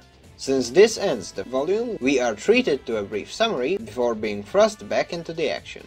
As the Crossbone Vanguard reached the base, there was also someone else paying a visit to Dogati's dwelling. This visitor, however, is clad in a spacesuit and holds a small crystal pendant in his right hand. The Jupiter forces gathered in the President Dogati's hall are anxiously pointing their weapons at the door. Unfortunately for them, the Crossbone Gundam X-1 just punches the wall apart, entering the room and raining chunks of it on its unlucky defenders. The Jovian force tries to recover, and one of the troops aims the rocket launcher at the Gundam, but these efforts are quickly shut down by Yona and Jared. With the infantry in the room getting successfully suppressed, Kincaid jumps out of the X-1. Pointing a rifle at the Jupiter's despot, Dogati just sits there for a moment, completely unfazed, and then proceeds to let out a mild chuckle. Having had enough of it, the Gundam pilot proceeds to shoot his glass aquarium, breaking the glass. However, as the smoke settles and the water stops flowing out, both the Jupiter forces and the Crossbone Vanguard troops stand still in astonishment. A humanoid figure rises from the ruins, leaping towards Kincaid. It looks like Dogati, though his appearance is now more evocative of a machine than man, and whatever this abomination is, it tries to strangle Kincaid alive, although these efforts are cut short by Zabine grabbing one of the Jovian rifles and beheading the creature with one well-aimed swing. Looking at the decapitated body of it, the space pirates quickly realize that it was a decoy. Suddenly, a voice coming from the aquarium catches their attention. It's the ruler of the Jupiter Empire himself. President Dougherty explains to them that while their mission was technically successful, it turns out the guy had cloned his mind into a set of 9 bio-units, with their originator being currently at the helm of the main Jupiter Empire attack force. Simply put, the Jovian dictator is in another castle, and since he is an asshole, he also rigged the place to blow, in around 5.5 minutes. He also doesn't care about the collateral damage. Gee, what an upstanding guy. With the Mother Vanguard being stuck in place for the time being, Kincaid goes for the most straightforward course of action, preventing the explosion in the first place. Unfortunately, the staff at the base doesn't have the code needed to defuse the charges, with the base commander uttering that the only ones who know it are either Dougherty or his blood relatives. Shit. As such, the plan B becomes destroying the ignition fuse, which in this case is a set of engines. The problem is, there is only one way to get there, and it is quite narrow, though fortunately, it's still big enough for the X1 to go through. As the tunnel curves, enemy forces start to pour in. While Kincaid does manage to rip one of them apart using the heat knife in X1's shoe, it has become apparent that these guys are going to be a serious hindrance. The Gundam pilot tries to talk some sense into them, but going by the replies, he quickly finds out that he has to switch to the language of 5 fingers and metal knuckles. Since the timer on the detonation is still ticking, Kincaid is growing increasingly frustrated, which is understandable, especially with a minute left on the clock. Back inside the throne room, Tobia and the Zondo gay pilots are forced to repel the Jupiter forces, which are making their way inside. 30 seconds later, only 2 enemy mobile suits remain in the tunnel, which Kincaid proceeds to cut down to 1 within 5 seconds. He is so close to the fuses, but at the same time, the time is running short. Not to mention the last remaining enemy proceeds to cling on to his X1, slowing it down. At this point, the timer is showing single digits. Just a few more meters, just a few more seconds. The timer suddenly stops, just as Kincaid finally reaches the engines. The detonation has been averted, though not by him. In the throne room, the space pirates look towards one of the consoles, spotting a person of a short stature. Dougherty's robot head lying on the floor is almost as surprised as the Crossbone Vanguard troops. The person in the spacesuit lets out a sigh, taking off her helmet. It's Bernadette, who wastes no time and gets on the Dullahan puppet's case. Turns out, Crux Dougherty is her father, revealing that Bernadette's birth name was Tetanif Dougherty. The girl also reveals that Crux is an asshole. Well, who would have thought? Meanwhile, near one of the Jupiter Empire's colonies, a ship sets off for a course towards Earth. Its cargo, death. The game is on. In the aftermath of the battle on EO, the Crossbone Vanguard is repairing their flagship's mast.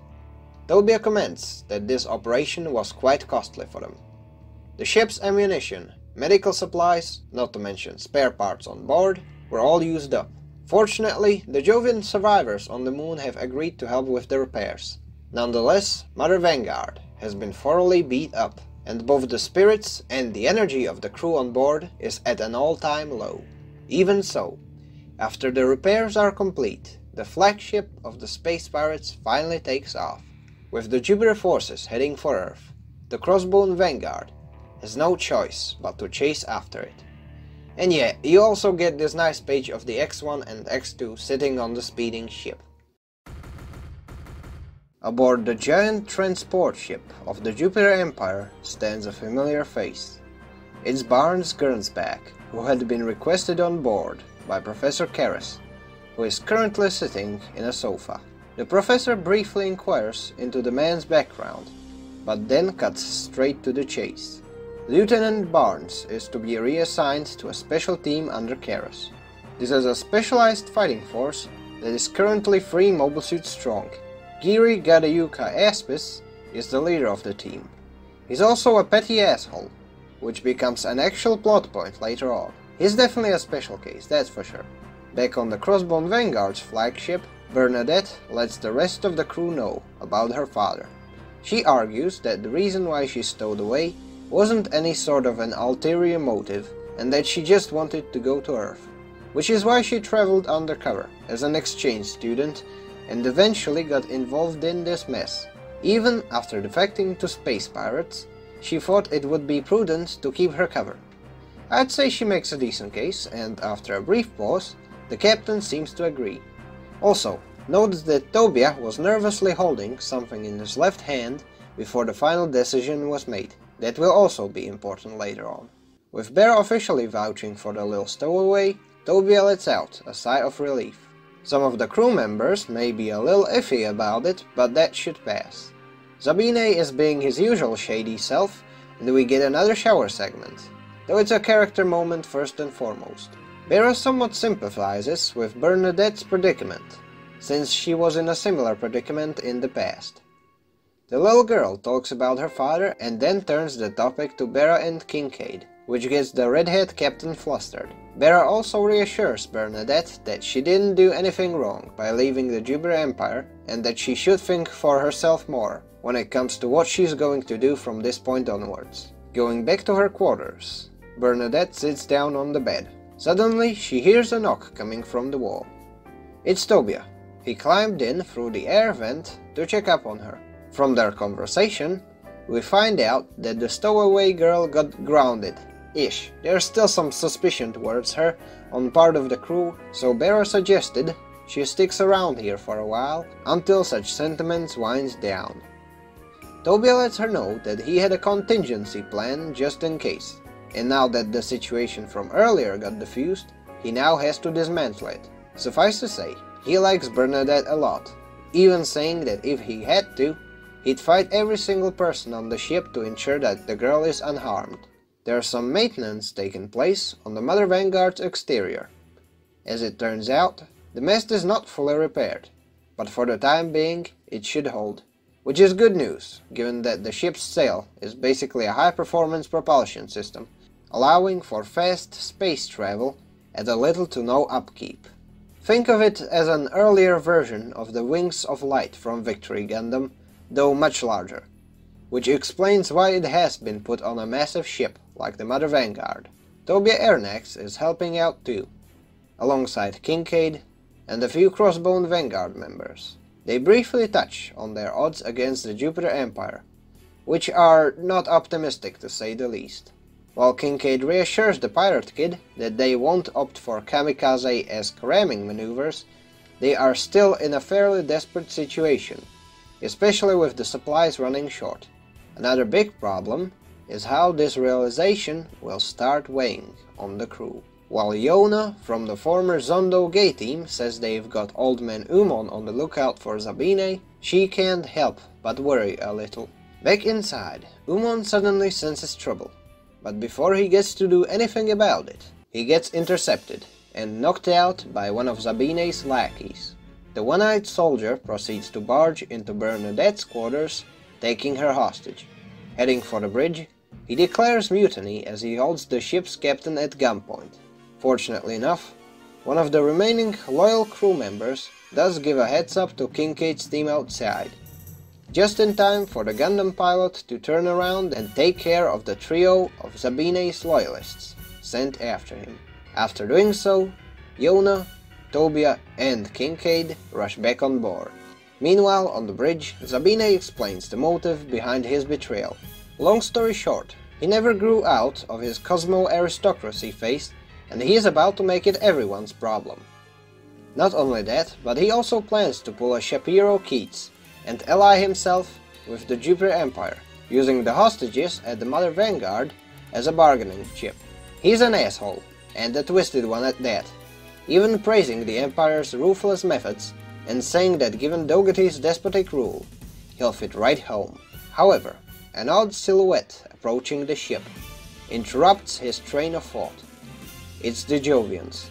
To be specific, that's the Gibia-class ship, a large attack craft of the Jupiter Empire, crewed by Professor Damien Karras and his forces, catching Kincaid and Tobia off guard on their way to the bridge. As mentioned, Sabine intends to make a deal with the Jupiter Empire, hailing Karras over the comlink. with the two discussing the terms of the deal. Sabine wants Bera to remain unharmed, likely for his political scheming, to which Keres agrees under one condition. All the Crossbone Vanguard pilots on board, aside from Sabine, are to be handed over and more than likely executed, given the Jupiter Empire's track record thus far. As expected, the Blondie is being perfectly fine with throwing the rest of the pilots under the bus as well. Bera tries to call him out on his bullshit, but Sabine is somewhat preoccupied with daydreaming about autocracy in outer space to pay any attention to it. The man still has her, Bernadette, and some of the Zundogay pilots at gunpoint, leading her down the corridor towards the hangar. This process is suddenly cut short by parts of the hallway suddenly erupting into flames. It's Tobia's contingency plan from earlier, with the pirate kid in question, rushing in to take Bernadette from his grasp. The one-eyed soldier is taken aback by this, but after a split second, he composes himself and fires his handgun. The shot barely misses Tobia, only grazing his cheek, but this does not stop the kid, who's having none of it at this point and straight up headbutts Sabine. Before the pilot of the X-2 manages to react, Jared, one of Old Man Umon's teammates, throws a knife into Sabine's hand, forcing him to drop the pistol. The guy cannot pull the trigger once you disable his hand, which is a fact that Tobia not only realizes, but he also bites the guy's arm for good measure. However, Sabine has two arms and punches Tobia away, beelining it for the exit. He may be getting away empty-handed, but it's a getaway nonetheless. Having finally arrived to the bridge, Kincaid proceeds to give chase after the traitor. Back on the Jibia-class ship, Professor Keres shrugs off Sabine's failure and orders Geary to sortie. The ship is ready to attack, and Keres is more than eager to do so, closing in on Mother Vanguard as the crew on board can only helplessly watch as the Jibia approaches. It appears to be going for some sort of a ramming maneuver, forcing the deputy captain, who remained on board, to try and evade it. Unfortunately for the space pirates, the enemy vessel is purpose-built for melee combat in mind, with the Jibia-class ship tearing a hole in Mother Vanguard and causing chaos on board. Since Dougherty's daughter is still inside the ship, Keres tells his subordinates to wait with the gas, one of the war crime-related parts of their plan, and launch the Deathgale squadron instead. At the moment, though, the adversary that Kincaid is preoccupied with is Sabine, in his Crossbone Gundam X2. Sabine is almost elated that he finally gets to settle an old score, and charges Kincaid. Though as their sabers clash, the wound on the one-eyed soldier's hand makes him falter, and get pushed back. However, before Kincaid can capitalize on the opening, their battle gets interrupted by a blurry silhouette, briefly separating them. Sabine makes his escape, and before Kincaid tries to catch up, a set of explosions cut off the X-1's path, which is followed by 3 mobile suits, landing onto the Mother Vanguard. It's the Deathgale team. The menacing trio lands in a tight formation, facing Kincaid and itching to commence their attack. All 3 of these are custom models, each tailor-made for its pilot. The smallest machine of the formation is the insect-like Abiho, followed by the long-armed Quaverze and the bulky, dark-colored machine, appropriately named Tortuga. As their visor covers click in place, we're introduced to each of the Deathgale pilots. Giri Gadayuka Aspis is the leader of the team, piloting the Quaverze, Rosemary Raspberry using the Abiho, and Barnes sitting inside the Tortuga. With a single blink of an eye, the Deathgale team launches a coordinated attack on Kincaid's machine, with the Abiho trying to flank it. The Gundam pilot does manage to react to it, but this enemy is simply too fast, hitting the X-1 with what appears to be a needle gun. Kincaid has barely any time to recollect, before having to face the Quaverze. The enemy machine uses one of the whip-like weapons mounted on its arms to lunge at Kincaid.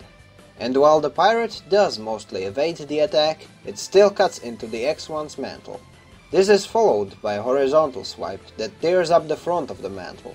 But before a possible third attack takes place, Kincaid quickly assembles his beam rifle and fires at the machine from up close. While the enemy does manage to block it, he charges in to engage in melee, but the Quaverze pulls back. The red machine takes cover behind the Tortuga, which Kincaid tries to hit by throwing a beam saber. He doesn't miss, but the attack gets blocked by the giant beam shield on Tortuga's back. Suddenly, Kincaid comes to a startling realization. Each of the 3 mobile suits within the Deathgale team have been designed and made to counter the Crossbone Vanguard's tactics. Having noticed this, he yells at the approaching Batala pilots to stay back, but one of them, Ronim, ignores the warning and tries to charge the massive Tortuga. Jumping in, he lands a hit on the machine, but suddenly realizes one thing way too late. Upon piercing the Tortuga's outer armor, the arm of his machine got coated in a quickly hardening adhesive, trapping him and leaving him open for a strike from the Tortuga's arms. The captured Batala gets promptly shredded right in front of Kincaid. Using the element of surprise, the Quaverze attacks the Gundam pilot, and before he can react, it slices X1's right arm, using the second whip-like weapon to take out the left hand as well. The pirate's machine may be a double amputee, but that doesn't make it any less dangerous. Kincaid readies his stance and prepares for a fight. The winds of death begin to blow. Things are looking quite bleak on the Mother Vanguard as well. The damage is heavy, the ship is surrounded, and their current fighting force is composed of a single Crossbone Gundam and a few EMS-06 Batalas that have been captured from the Jupiter forces. Speaking of the X-1, the unit is still keeping up with its 3 adversaries, albeit barely. Rosemary begins laughing at Kincaid's defiant struggle, but still admits that the trio can't land a single hit on him. The Quaverze's pilot charges Kincaid, fully aware of the Gundam's hidden weaponry, but the pirate uses the red machine as a springboard. Nice. Old Man Umon tries to help out, but his Batala is forced back into cover by a burst of needle gun shots. Awaiting another wave of attacks, Kincaid notices another thing about his attackers. Sure, they are built to exceed the performance of the X-1, but each of them is optimized to supersede him in a single aspect. Geary in the Quaverze serves as the attacker, sporting superior melee reach, using a pair of metal whips known as snake hands, which have circular beam blades at their tips. The large one, Tortuga, is the team's shield, and the small Abiho is there to intercept his movements. This is a formation using the strong suits of each of their respective units. As such, their patterns become quite predictable. In the distance, Zabine Sharu is observing the scene. He's tempted to join the Jovian combatants, but Professor Karras orders him to retreat into his ship. This frustrates the one-eyed soldier, but eventually he obeys the order. As he's pulling back towards the Gibeah's hangar, his old grudge gets the better of him, and Zabine says something along the lines of, "Kincaid, you better not die, not before our final showdown," before retreating into the hangar's darkness. At the same time, a familiar face enters the battlefield. It's Tobia, who managed to sortie in a past Batala of all things.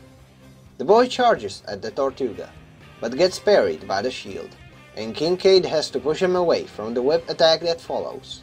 It is quite clear that Tobia's usual devil-may-care tactics won't be of much help, so Kincaid tells Tobia to go back into the ship, but not before asking him a favor. Given that the pirate kid did manage to set improvised traps across the ship, Kincaid tells him that he should try attacking the enemy ship directly.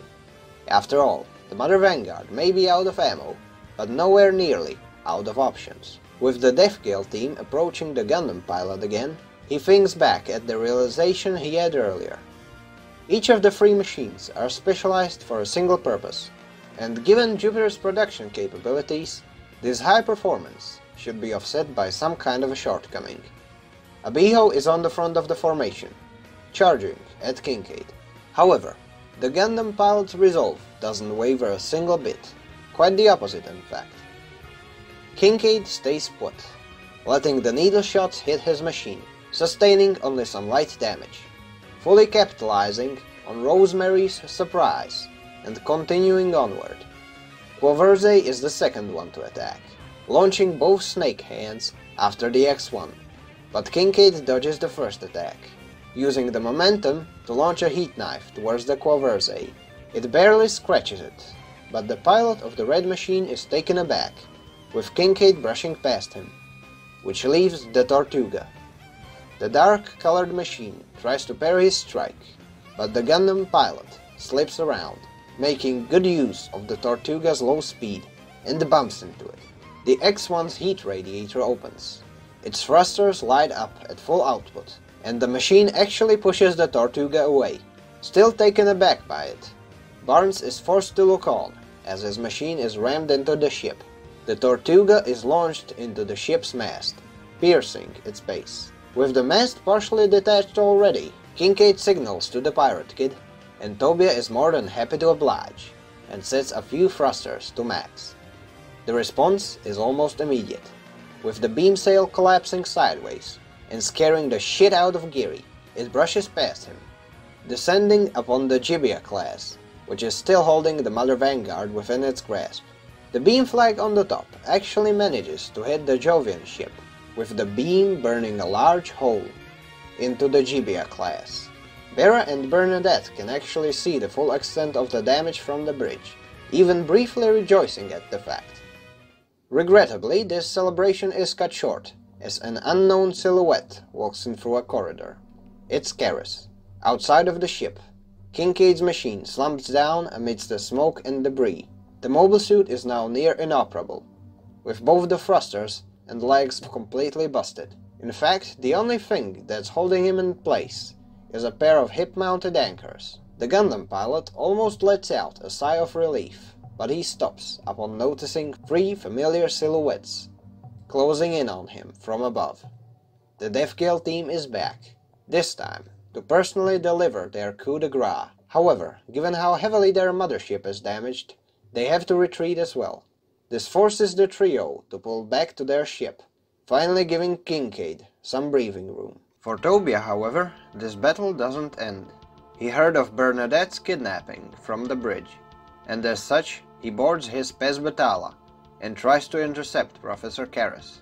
While the boy does manage to catch Professor Karras and Bernadette in the hand of the mobile suit, Karras just keeps grinning and tells Tobia that he's not strong enough to catch him, or something along those lines. The Pirate Kid tries to call his bluff, but the professor was being perfectly serious, easily jumping out of the mobile suit's hand and blowing it up with a single hand grenade. The reason for the former being that Karras is the master of his craft, and the latter happening to the fact that the armor of the Pez Batala is fucking flimsy, to put it lightly. He also lobs another grenade at the machine's torso, concealing Tobia in a fiery blaze. After a brief plot summary, courtesy of Volume 4, we get a better look at the grenade's impact. The explosion took out the main camera and damaged multiple internal systems, though the pilot of the Pez Batala remains relatively unscathed. Tobia tries to go after Karras, even without a functioning camera, intending to rely on his eyesight. But the professor did account for that possibility as well. He points his pistol at the kid and hits him square in the chest. As the Tobia class leaves, the laugh of Professor Karras can be heard in the distance.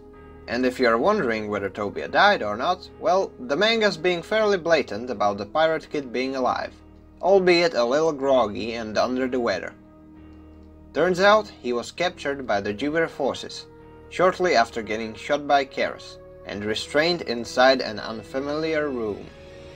However, Tobia's confusion quickly fades once the voice of Professor Karras enters the room. The boy is understandably pissed, especially after the professor taunts him about the shape Mother Vanguard and its crew are probably in. Nonetheless, he remains in the empty room, with Karras telling him that he's been sentenced to death over the speaker. Tobia tells him to fuck off, but at the same time the thought makes him grit his teeth a little. His thoughts then drift to Bernadette. Speaking of Dougherty's daughter, she is elsewhere on the ship, being escorted to see her father. She walks down the corridor, arriving in front of a glass tank, and facing down Crux Dougherty's decrepit silhouette. Crux Dougherty tries to address his daughter, but she shuts him down, knowing full well that the person in front of her is one of Dougherty's clones. However, he reassures the girl that he is the real thing. Another two silhouettes of Doughertys appear in the tank, with one in the middle asking Bernadette which one is the real one. To add insult to injury, more Dougherty clones show up, and one of them answers her surprise with an explanation. In this state, each of the clones is a near-perfect replica of her father, down to his personality, mannerisms, and even thoughts. Seeing her terrified look, the Dougherty clone asks her a single question. What does she want? Bernadette simply replies that she wants the invasion of Earth to stop, to which the Jupiter's ruler bursts into laughter, with the laugh resonating amidst his clones. The truth is, he didn't merely send his forces to Earth in order to conquer it. In fact, his plans are much more wretched. He could care less about military conquests. Even if he took over the blue planet, it wouldn't bring him any satisfaction. He also doesn't care whether his daughter lives or dies either. The only reason he has for keeping her around is to keep up appearances. Returning back to the topic of his intentions, he states that for the purpose of his plan, the Earth isn't even necessary. Elsewhere on the ship, Sabine is getting strung up and tortured. Turns out, the main disadvantage of going full Shapiro Keats is that you are going to be beaten to a pulp, since the Jupiter Empire's forces don't trust him yet. Especially Geary. But Geary is a dick, so I suppose it serves the traitor right. Even so, the one-eyed soldier insists on his spiel, ranting about how he's on board with the Dougherty regime. Devigale's commander still doesn't buy it, and orders his troops to fry him some more. Observing the scene, Barnes Gernsback gets disgusted and turns to leave. It is clear that Geary is doing so mainly out of sheer spite. However, before he departs, Rosemary, who's also in the room, strikes a brief conversation with him. As it turns out, Geary is a new type, who has been given command over the team to test his aptitude, and Rosemary admits that as long as it brings in results, she doesn't really care about the means. Another part of the ship is filling with a different kind of noise. It appears to be some sort of a coliseum, and the excitement is palpable as the Jovian guards bring in a new fighter. It's Tobia. He has been sentenced to death, but given his notoriety, the firing squad was replaced by an arena. Another reason why he's dragged into the Coliseum is that Professor Karras personally arranged it. As it turns out, Karras is a social Darwinist. Well, calling him one would be an understatement. The man believes the same thing as Akame ga Kill's character Esdef, albeit without a sizable rack to accompany the sheer madness and malice of these ideas. Long story short, he wants Tobia to fight to the death and either emerge victorious or die as a weakling. Not having much to say in response, the pirate kid shrugs and proceeds to the arena, armed with an automatic rifle. He brandishes the weapon, awaiting his opponent. His calls don't go unanswered, as a hole opens up in the arena. The crowd goes wild as the boy realizes what he's up against. The Crossbone Gundam X2. It's Sabine's machine, standing at almost 16 meters tall and catching Tobia off guard. The machine takes a step towards Tobia, who is briefly frozen in disbelief. As the announcer clarifies, the boy is to fight against the pilot of the X2, with the victor receiving an official pardon. The X2 wastes no time and tries to flatten Tobia with its foot. However, the pirate kid dodges and returns fire with the rifle, prompting X2 to lunge at him with the giant lance, but the sheer size and weight of the weapon makes it unwieldy for hitting such a small target, with this attack failing to hit him as well. His mechanized adversary tries to pursue him, and we quickly learn who's in the cockpit of the Crossbone Gundam X2. Rosemary Raspberry.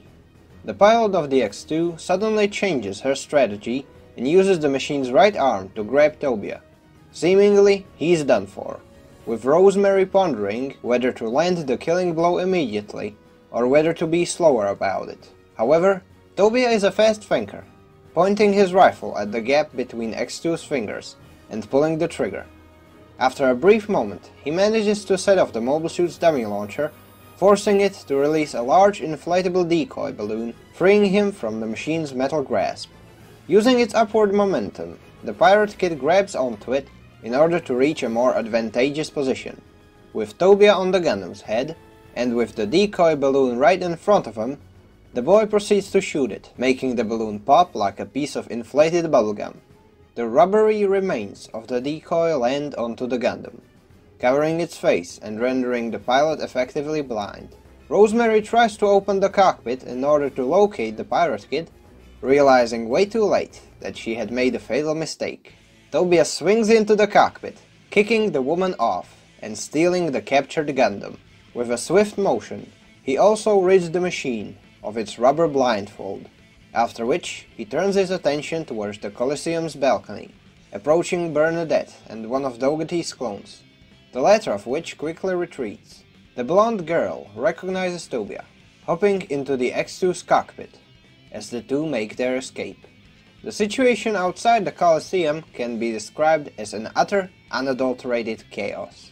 The ship's command even dispatches their usual patrol machines. Yes, these. Against this.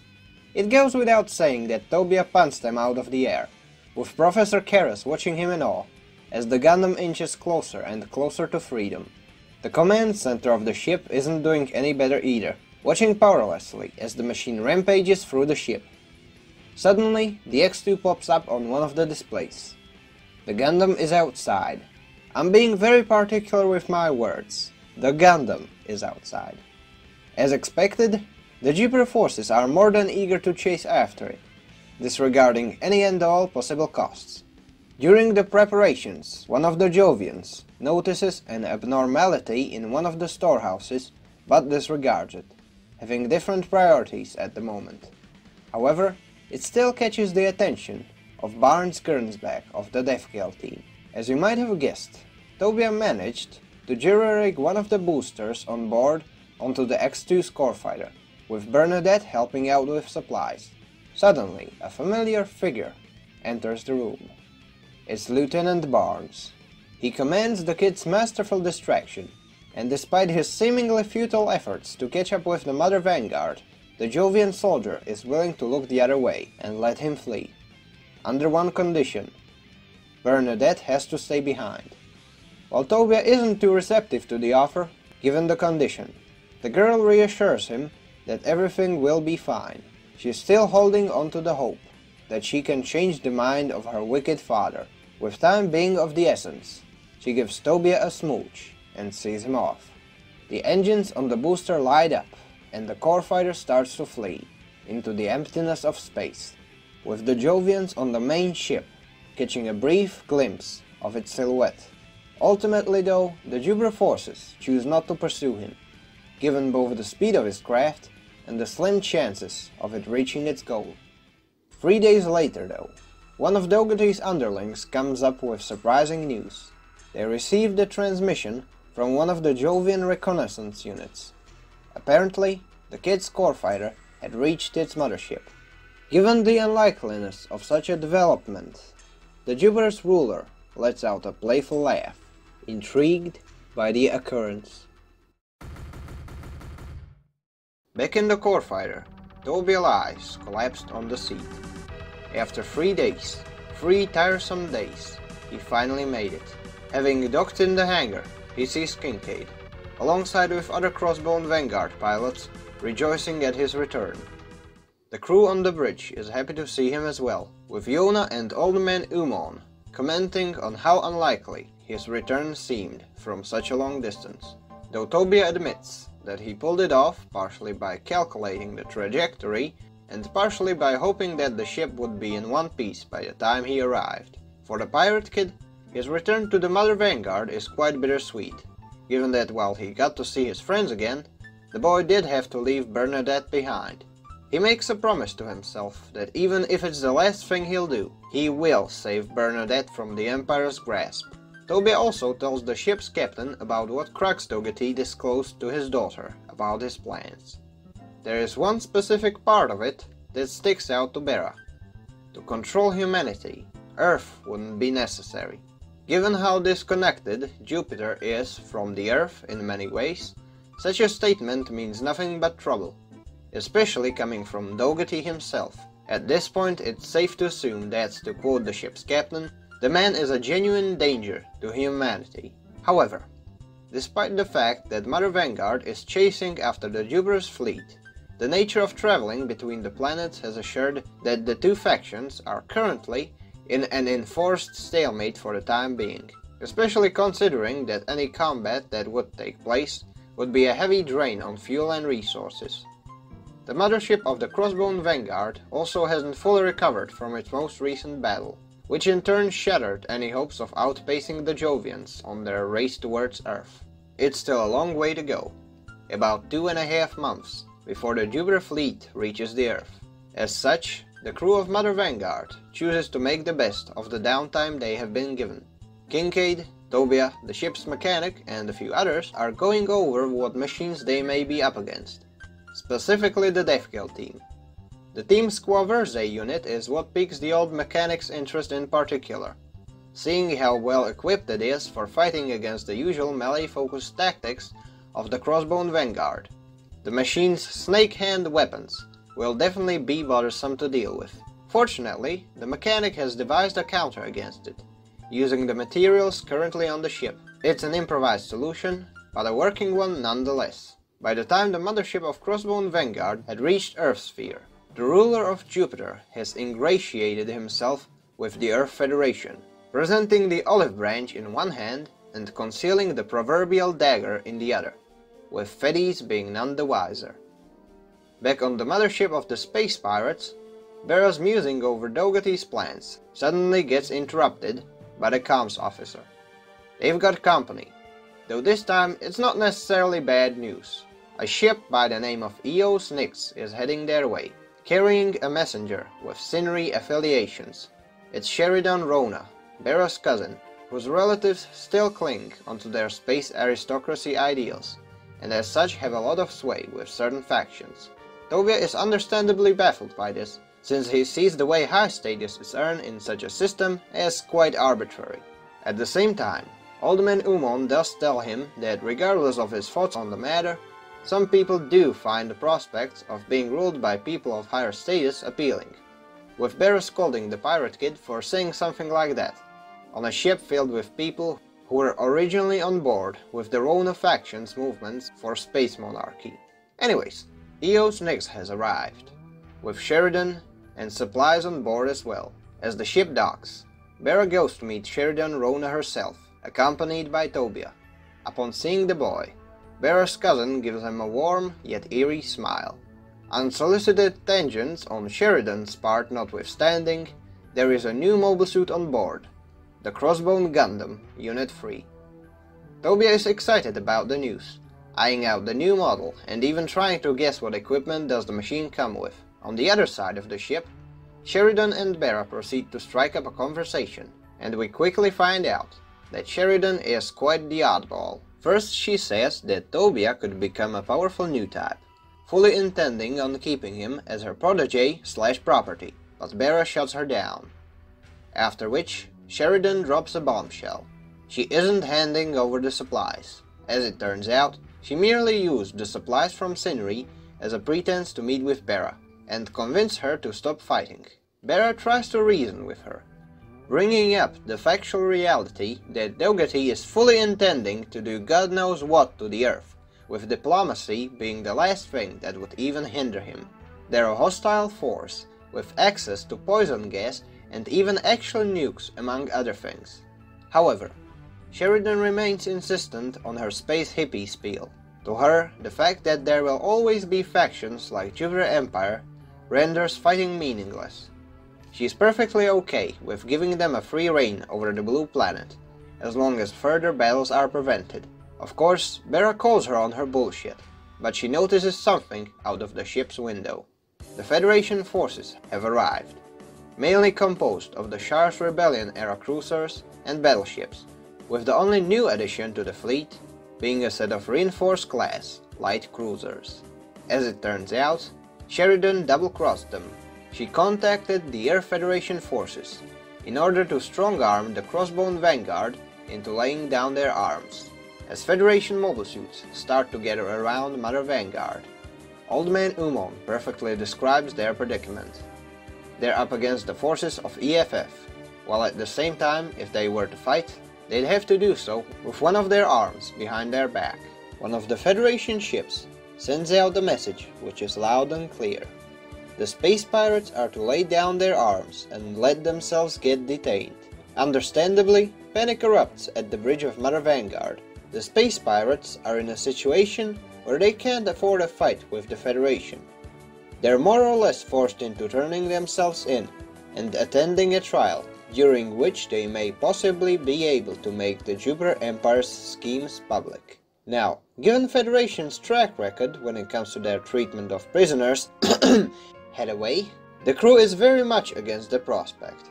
Dara also tells her men that she will take the brunt of the blame, urging the crew to abandon ship if the opportunity presents itself. After this, she walks out of the room, with her usual composed self in tatters. Fortunately for her, she runs into Kincaid, who assures Bera that he'll be there for her no matter what. He might not be able to do much about their predicament, but he'll be there. An Earth Federation officer thanks Sheridan for her efforts. Meanwhile, elsewhere on the ship, Tobia is losing his shit. Sheridan had confined him into a small room, while spouting her usual talking points. At roughly the same time, Mother Vanguard's crew is awaiting the Federation forces to arrive on board, with Kincaid being unable to shed a slight feeling of nostalgia upon sighting multiple Gundam F-91s closing in. He concludes that the main reason why any possible resistance on the Crossbone Vanguard's part would likely be cut short is that most of their mobile suits are built for fighting at close to mid-range, which obviously becomes a problem when up against the Federation's numerical and range advantage. Suddenly, a speeding silhouette emerges from the darkness of space. It's the X2. Well, X2 Kai to be specific, and it wastes no time opening fire upon an Earth Federation ship and even destroying it using its beam launcher. The Federation officer from earlier takes it as a pirate attack, with the culprit in question taunting the battleship's crew by flying past their bridge. It's Sabine, fully intent on wreaking havoc and forcing the Federation's hand. His plan is quite effective, with the Fedi officer ordering all ships to open fire upon Mother Vanguard. The shots rock the hull, prompting Kincaid to sorry. It is once again time for him to fight, even with the odds being egregiously lopsided against him. A few Batala pilots also follow suit. Approaching one of the Federation's F-91s, he draws a beam saber and starts closing the distance. He also advises his squad mates against using beam shields, given that they won't stop the VSBR rifles of the F-91 Gundams anyway. Observing the scene, Sheridan lets out a frustrated sigh. Having reached the first F-91, Kincaid takes it by surprise. With a quick cut, he proceeds to dispatch the first one, slicing its arm and beam rifle apart. The Federation pilots try to stop him, but Kincaid's machine dodges and weaves around their VSBR shots, hitting some of the F-91s along the way. Briefly remarking on enemy's lackluster performance, the Crossbone Gundam pilot approaches a Federation ship and prepares to swing at its cannons. Suddenly, a strong blast brings a stop to his rampage, with the Gundam's anti-beam mantle getting vaporized on hit. Kincaid spots the source of the attack. It's a blue Gundam F-91, piloted by Harrison Madden of the Earth Federation forces. The pilot orders his men to stay back, preparing for a fight. The faceplates of both machines open up as the skirmish commences. At roughly the same time, the mothership of Crossbone Vanguard is facing quite the predicament. The ship has been under fire from Federation forces, sustaining heavy damage, and likely won't last much longer if this keeps up. However, this isn't all as far as bad news are concerned. The Jupiter forces are approaching. As stated by the Empire's ruler, it's all going according to their plan. Still fighting the blue F-91, Kincaid catches a glimpse of the Mother Vanguard, which is currently in a rough state. In the distance, he can also see the silhouettes of the approaching Jupiter forces. The sheer speed of both F-91 and Kincaid's machines keep the two somewhat evenly matched. With the only good hit the space pirate gets in, only tearing off one of F-91's cooling fins. Harrison's unit responds with a point-blank machine cannon and Vulcan's barrage, forcing Kincaid to deploy his beam shield. This is the first time anyone forced him to do so. It still won't do much against the VSBR rifles that the blue F-91 quickly switched to. Kincaid tries to dodge the VSBR shots while gradually closing the distance, until suddenly the F-91 gets a lock on his machine. With some quick thinking, Kincaid quickly detaches both beam shields and throws them forward. Shortly before Harrison's VSBR fires, the shot pierces both shields, decreasing in power as it passes through each of them, with a much thinner beam of light flying at Kincaid, who readies his beam saber almost as if he's intending to block it. In an unexpected turn of events, his machine does manage to pull it off, though some of the particles from the VSBR shot still scratch up his cameras and sensors. With Kincaid's Gundam reaching melee range, its pilot proceeds to completely disarm the F-91 with a single hit, heavily damaging Harrison's machine. The Federation pilot starts thinking he's done for, even awaiting the final strike, but Kincaid holsters the beam saber and rushes back to his ship. On the Mother Vanguard, the Battalion pilots are having quite a hard time with Devgale Team Squaverze. However, the red machine suddenly stops in place. Kincaid now has returned. This time around, his X-1 has had a few upgrades, so despite damaged sensors, he should be more than well equipped for the upcoming fight. He charges in, with the rest of the Jovian trio arriving onto the scene as well. Meanwhile, still trapped on Sheridan's ship, Tobia overhears something interesting from a Federation broadcast.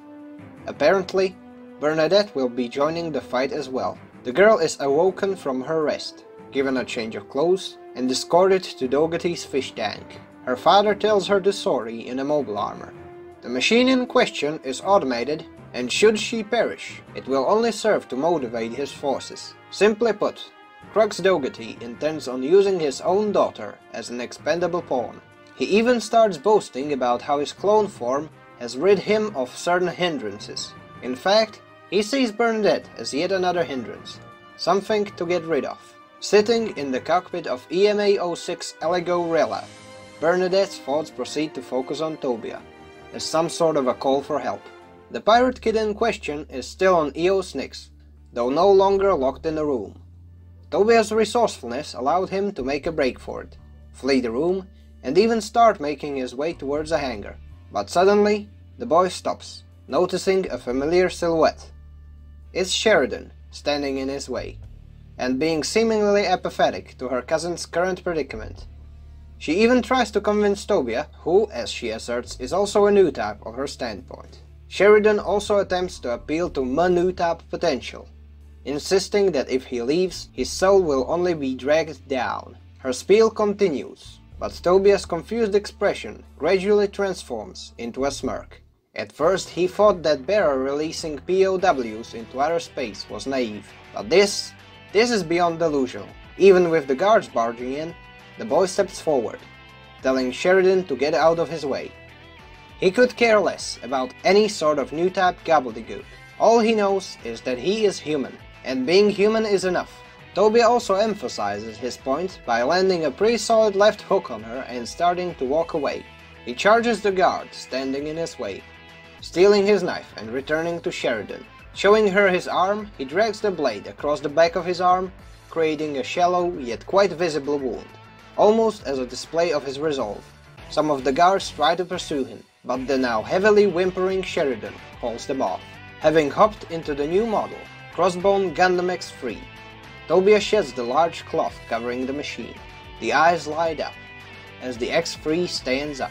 The boy had made a promise, and he will keep it, leaving EOS Nix through a hole he made in its hull. He sets the machine's thrusters to max, and starts heading towards Mother Vanguard. As Tobia finally sorties, a specialized Jupiter formation exits the main Jovian battleship. It's composed of a single EMA-06 mobile armor, escorted by a squad of EMS-08 Dionas. Seeing the current state of Mother Vanguard, one of the Diona pilots remarks that at this rate, the ship will be in pieces by the time their formation reaches it. After all, their machines are there for demonstration purposes, so such a scenario would be for the better. The chatter among Jupiter's forces is suddenly cut short by a thundering roar, almost freezing them in place. The originator of the sound is the distant silhouette. Speeding towards them is the X3. piloted by Tobia, who's dead set on being the man of his word. This is also where we get a nice page spread featuring the Crossbone Gundam X3 in its entirety. Upon sighting the boy's machine, the Diona pilots open fire at the approaching Gundam. Tobia tries to turn on a beam shield to block them, but he quickly learns that the X3 has none. Instead, the button activates the machine's eye field, deflecting the incoming beam shots.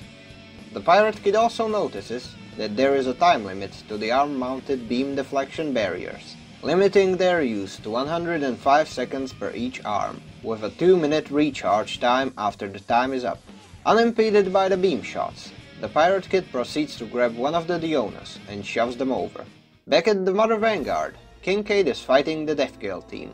Suddenly, he hears a familiar voice over the comms. It's Tobia, who tells him to try and hold out a little more, with the boy planning to come to his aid. Kincaid finally unveils the weapon that the ship's mechanic was working on earlier. It is a long whip, featuring a metal drill bit on its tip. The space pirate swings it, catching the snake hand of Geary's machine. He also informs Tobia that their mothership likely won't last any longer. Bera has already set off the self-destruct sequence for it a while ago, with the crew heading off to escape pods. In 5 minutes the ship is set to explode, and around that time the space pirates will try and make a run for it.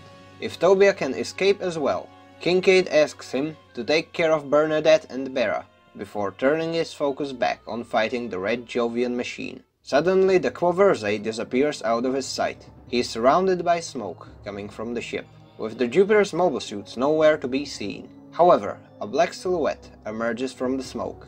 It's Zabine, and he's here to settle an old score. Meanwhile, Tobia finally draws his machine's weapon, even landing a strike on one of the Dionas. Mind you, this is supposed to be a beam weapon, and he doesn't even bother turning it on, being perfectly content with tearing his foes apart with sheer blunt force. What remains of the formation is left stunned at the boy's fighting style, though Tobia sees it somewhat differently.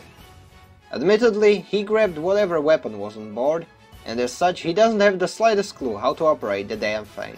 Suddenly, the mobile armor springs into action, ordering the rest of the team to fall back.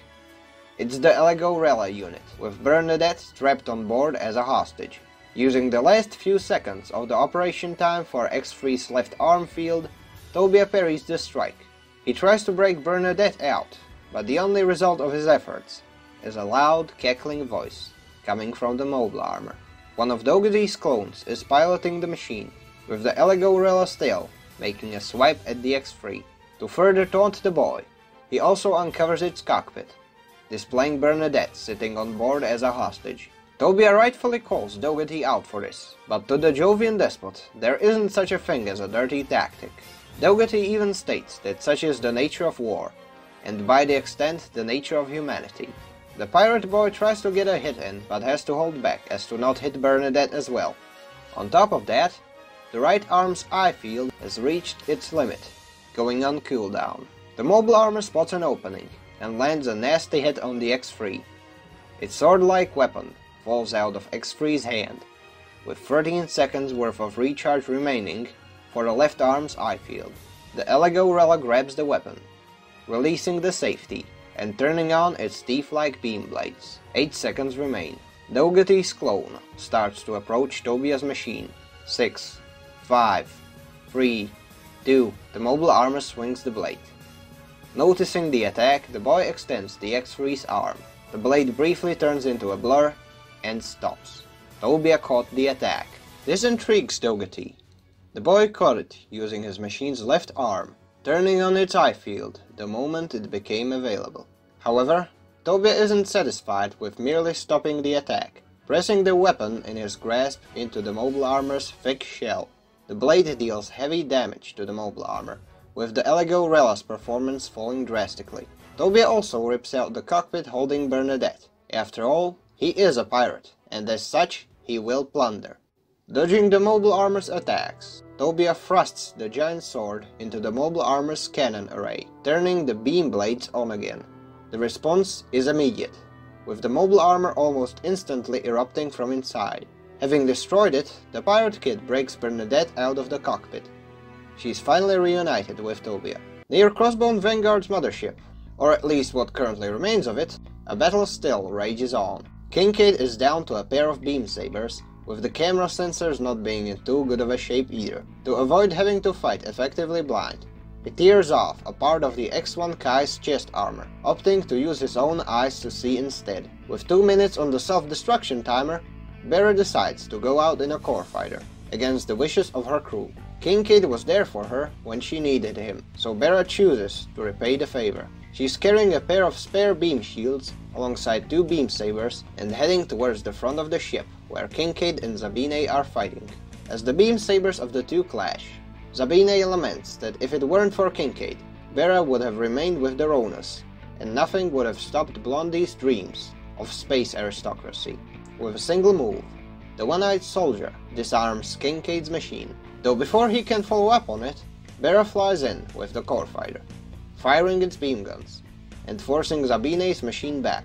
However, it's still just a core fighter, with the X2 Kai hitting one of its thrusters by tossing a beam saber at it. Bera still manages to drop off the spare weapons and beam shields before having to retreat. Kincaid reaches for the beam shield, but suddenly he notices Zabine approaching him with a beam saber.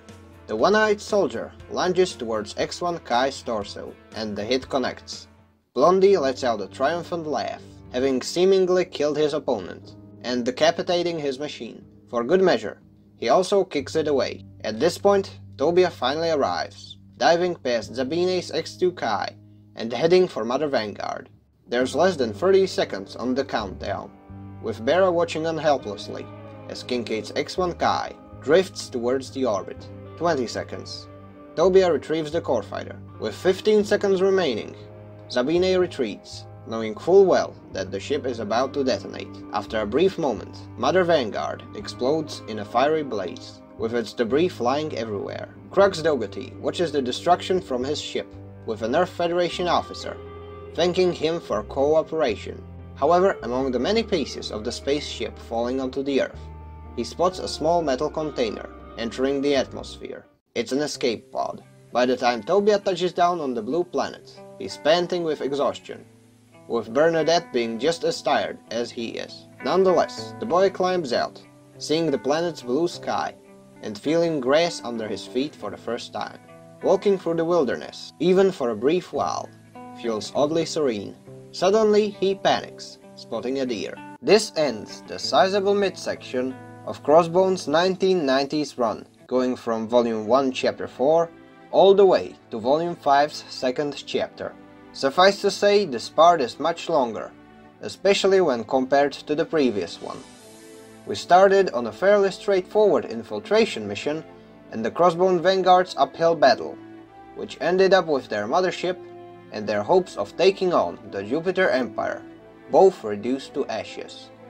The ship is gone, its crew scattered, Seabook Arno presumed dead, and Tobia left stranded on Earth, alongside Bernadette and Cecily Fairchild. During both the battles and the brief character moments, we learned that things like Kincaid's now policy of trying to reduce casualties had a much more heartfelt and personal reason behind them. Not to mention how a seemingly straightforward plan to uproot the Jovian faction quickly turned into a desperate struggle for survival. As is the tradition with most UC stories, the tonal shift had arrived, and it has hit hard. However, at the same time, where are survivors? There is also hope. But that would have to wait for the third part, which will conclude the story of the 90s manga. Honestly, I do not have the faintest clue when that one comes out. All that I'm certain of is that I need a breather, to say the least. If you've enjoyed this saga thus far, feel free to like, comment and subscribe. This is Shirtlad, signing out.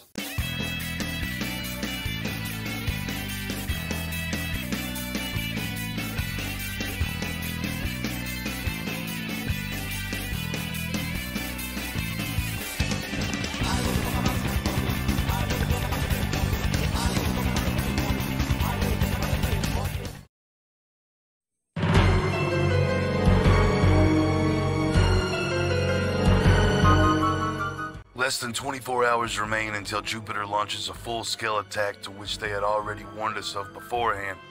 All of the military installations on Earth have been rendered inoperative by the Jovian attack force, and it is at this point we believe it is no longer possible to send any further reinforcements to Earth's orbit. So this is the last of their pitiful efforts. Insolent fools! The X1! It's Kincaid! Oh, shit. The Jupiteris has a weak spot in the construction block 8 and 9. If you need a spot to aim for, aim there. Hey, we gotta use this chance to beat him. This is Lieutenant Harrison of the Federation's 17th Mobile Force. We're aware of your intentions. Go on ahead, we'll lend you a hand. Oh, no you don't. As the one who has lost, you should not stand in the winner's path.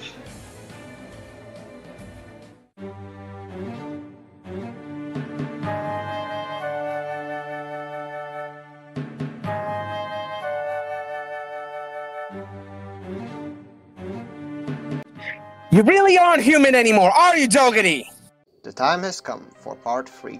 In the aftermath of Crossbone Vanguard's skirmishes with the Jupiter Empire, the crew of the Mother Vanguard is left scattered and decimated. Following an especially tough one, the pirate kid, Tobia finds himself stranded on the Blue Planet, alongside Bernadette and Vera, who didn't even have the time to properly mourn the loss of her significant other before having to withdraw from the battlefield. The main Jupiter fleet has arrived to the Earth sphere to do God knows what, and the 3 pirates in the forest are left with a single landing pod and a Crossbone Gundam X3. After Tobia's most recent encounter with the local wildlife, we get a shot of the now covered up visage of the X3. It's been 10 days since his desperate retreat from the battlefield with Bera and Bernadette in tow. From the looks of it, the trio is not alone in the forest, which is made evident as an old man with an ape on his shoulder hollers at the boy. The man seems to be piloting a machine made for clearing forests, and even though this all takes place roughly in the middle of Volume 5, we still get a brief summary of the recent events, the escape, and Tobia also adds that an old lumberjack took them in, offering a roof over their heads in exchange for some help with errands around the house. Returning to the old man's cottage, the boy does run into Bernadette as she's changing, and after a brief awkward moment, the two strike up a conversation. Bernadette remarks that she's still getting used to walking around under the Earth's gravity. It is gradually getting better day by day, to which Tobia replies that people weren't really meant to live in zero-gravity environments such as spaceships all the time. As for the Gundam, it's still in a bit of a rough shape. Even so, there should be some more survivors from the Mother Vanguard left, considering that multiple escape pods made it out before the ship's destruction. So it would be a good idea to restore communications and join up with them. There's still one variable which rouses both curiosity and concern on Tobia's part: Dogati. Things have been fairly quiet. A little too quiet. Not to mention, if the Ella Gorilla encounter is a sign of things to come, that leaves 7 more bio-brain units, which will likely be used to operate Jovian mobile armors as well. His worried musing is interrupted by Bernadette, who seems to have a somewhat different outlook on matters pertaining to her father. Whether it is due to a level of naivete on her part or not, the girl states that the reason he sent her out in the Ella Gorilla mobile armor may have been to let her escape while keeping up appearances. While taken aback by this, Tobia chooses to concede that he doesn't know the Jupiter's despot personally, opting to somewhat take her word for it. At least that's what he says. Come night time, the air becomes filled with frequent noises that don't seem particularly conducive to getting a wink of sleep. Suffice to say, the old lumberjack really is sewing logs day and night. After a while, this prompts the pirate kid to go for a walk outside to escape the snoring, stumbling upon Vera next to a nearby lake. She reminisces about her earlier days, specifically about how she and Seabook used to row around the Frontier Force Colony Lake. Since this is technically the second time Vera referred to Kincaid now by his real name, Tobia asks the obvious. It's abundantly clear that she's taking the loss pretty hard, even saying that if she knew this war would lead to her losing Seabook, she wouldn't have gotten involved. As we've seen earlier, once she decided to begin fighting the Jupiter Empire, the man didn't even blink as he took up a moniker and chose to fight alongside her. Come to think of it, he was by her side for pretty much everything. Even before that, he fully dedicated himself to the single-minded effort of uprooting Jovian rule. which also forced the two to keep a level of distance between one another. When pressed on this, she tells Tobia that due to everyone being ridiculously busy, the couple barely had any time for themselves. For 10 years. Jesus Christ! Anyway, Tobia states that he understands the situation. After all, the boy also fought hard to protect someone dear to him, tapping into the same degree of determination. He also tells Bera his outlook on this pseudonym game, and that Seabook simply had to become Kincaid in order for Bera to be Cecily again, for the lack of better words. Besides, the boy isn't fully convinced of his friend's passing. There's no way the pilot of the X-1 could go out easily like that. The former captain of the Mother Vanguard tries to calm him down, seeing his outburst as just another step before accepting the somber reality of the situation and an attempt to gain closure. But Tobia remains undeterred. Things don't seem to be idle in space either, as the Jupiter Empire begins attacking the Earth Federation forces, much to the surprise of the Pirate Kid, and prompting the old lumberjack to remark on the lopsidedness of the situation. As you can see, mass production battalions have started swiftly laying waste to Federation's space infrastructure, such as defense satellites and ships, even using nukes and catching the Fedi captain completely off guard. Both terrified and confused, the captain tries to contact Dougherty, yet his concerns are met with an unexpected response. The Jovian ruler casually states in no uncertain terms that he doesn't give a shit about the Antarctic Treaty or any Earth-made rules of war. Doubling down on the flippant tone, he also says that in 48 hours he intends to nuke the Earth itself. It is worth noting that this is not a threat, nor a warning, nor a lie, simply a declaration. Long story short, Dougherty's plan is simple: ravage the blue planet, scorch the surface, eradicate the Federation, and reign over the smoldering spoils of war. He hungers for a single goal: subjugation. And he doesn't seem to mind any and all collateral damage in the pursuit of it. For obvious reasons, the pilot of Crossbone Gundam X3 isn't really keen on idly watching on as it happens, and tries to acquire some spare parts to get his machine in top shape. Here's the thing though, according to the old lumberjack, the closest place one can get some is about 11 to 12 kilometers away, and there don't seem to be any vehicles available, meaning Tobia pretty much has to take a hike, quite literally. Despite how far it is, the boy soldiers on, walking along through the woods as he pants with exhaustion. Eventually, he collapses on the grass, remarking that if this were a colony, that distance would essentially constitute its diameter, which then gives him an epiphany. To people born and raised in space, the sheer scale of the Earth's environment is almost completely foreign. That's why walking 12 kilometers seems like much, and that's why he got startled by a deer. In comparison, the animals in the colonies were often much smaller, most of them pets or assorted critters. Yet now he walks through the mountains, seeing much larger creatures roaming freely. Come to think of it, he's pretty sure that most people he's ran into before, both friends and foes, have also likely never experienced such things. The boy then thinks back at Sheridan's words, and makes a remark about people moving to space as he heads to town for the parts. At this point, the sun is already down, and Tobia is heading back in the company of the night sky. Suddenly, he stops, seeing birds fly out of the foliage in response to a silhouette he's all too familiar with. A red Jovian machine, the Quaverse, emerges from the tree line, cutting through the nearby branches using a pair of beam blades. The Jupiter forces are here. We see the encounter's outcome a few pages later, where Geary, the Quaverse's pilot, and the rest of the Deathgale team has made their way to the old lumberjack's cottage, holding Tobia, Bernadette, Bera, and the old man himself at gunpoint. Funnily enough, the old man gets on their case for not taking their shoes off indoors. The TV inside is still on, currently describing the wanton destruction befalling Earth Federation bases left on Earth, largely a courtesy of Deathgale. Besides seeing a bisected RGM-119 James gun, we also find out that Geary knows more than he lets on. On top of that, it seems that the Jovian pilot has been looking for Tobia, and the space pirate captain for reasons outside of Dougherty's plan. Speaking of that one, Geary chooses to elaborate on it. As it turns out, enveloping the planet in nuclear fire isn't truly motivated by a desire for the Earth's resources. It is far more malicious. The crux, pun intended, of Crux Dougherty's plan is to scorch the blue planet and reduce it into a dead ball of ash. The impetus behind doing so is to destroy a thing humanity is bound to, in order to make any sort of top-down control much easier. See, colonies themselves are largely self-sufficient, but at the same time, the view of Earth keeps them enthralled with its natural beauty and abundance of resources. If it were to be destroyed, the centralization of power would be much easier, if you think about it.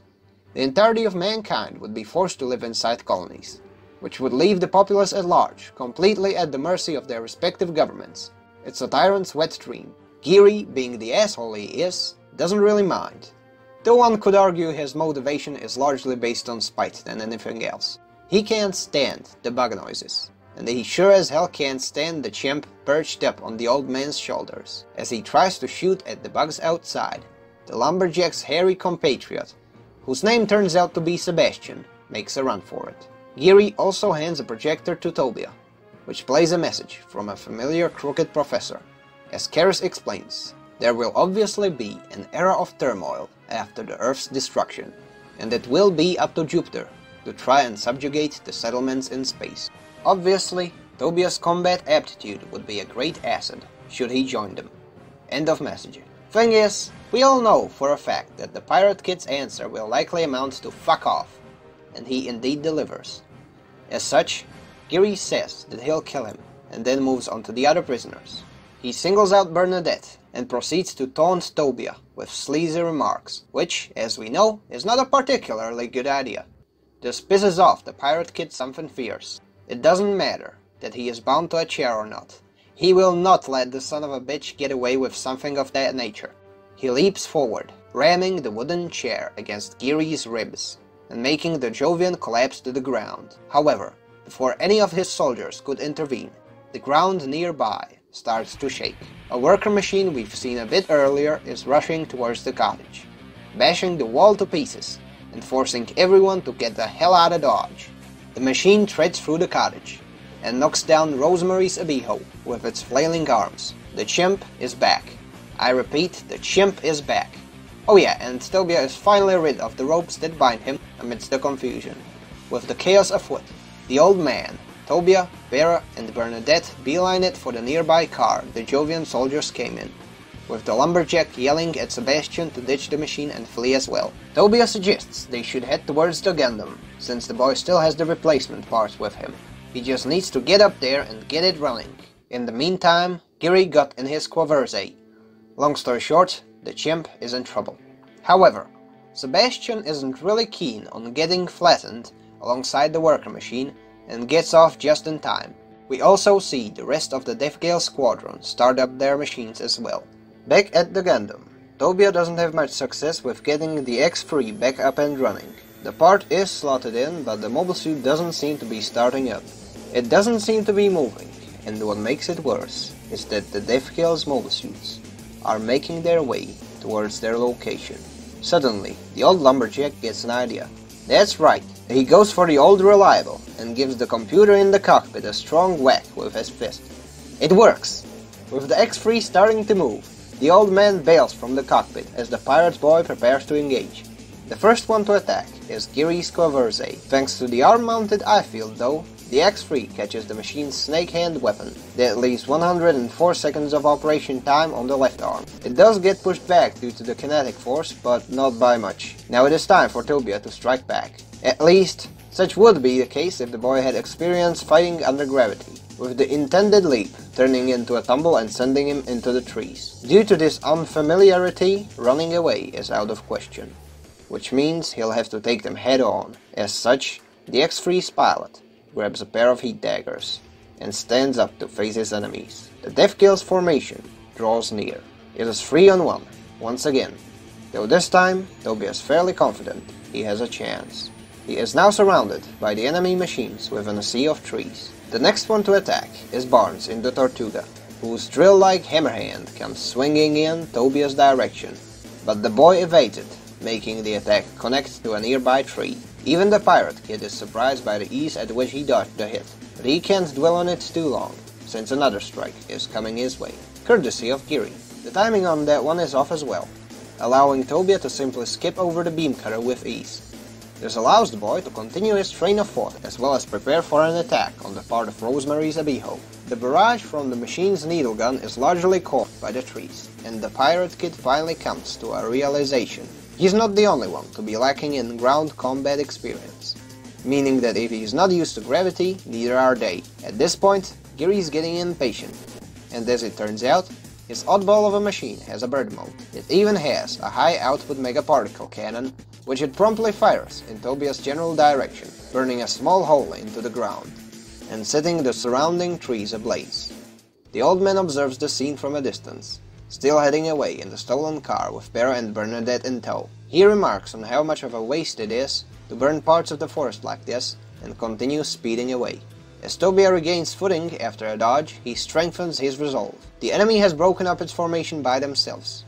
It's something they shouldn't be accustomed to either, possibly leaving the boy an opening to capitalize on. X3 proceeds to hose down the Quaverze with its machine guns, which, while not too effective due to their low power, gets Geary to regain some confidence, ordering his team to surround and attack the Gundam.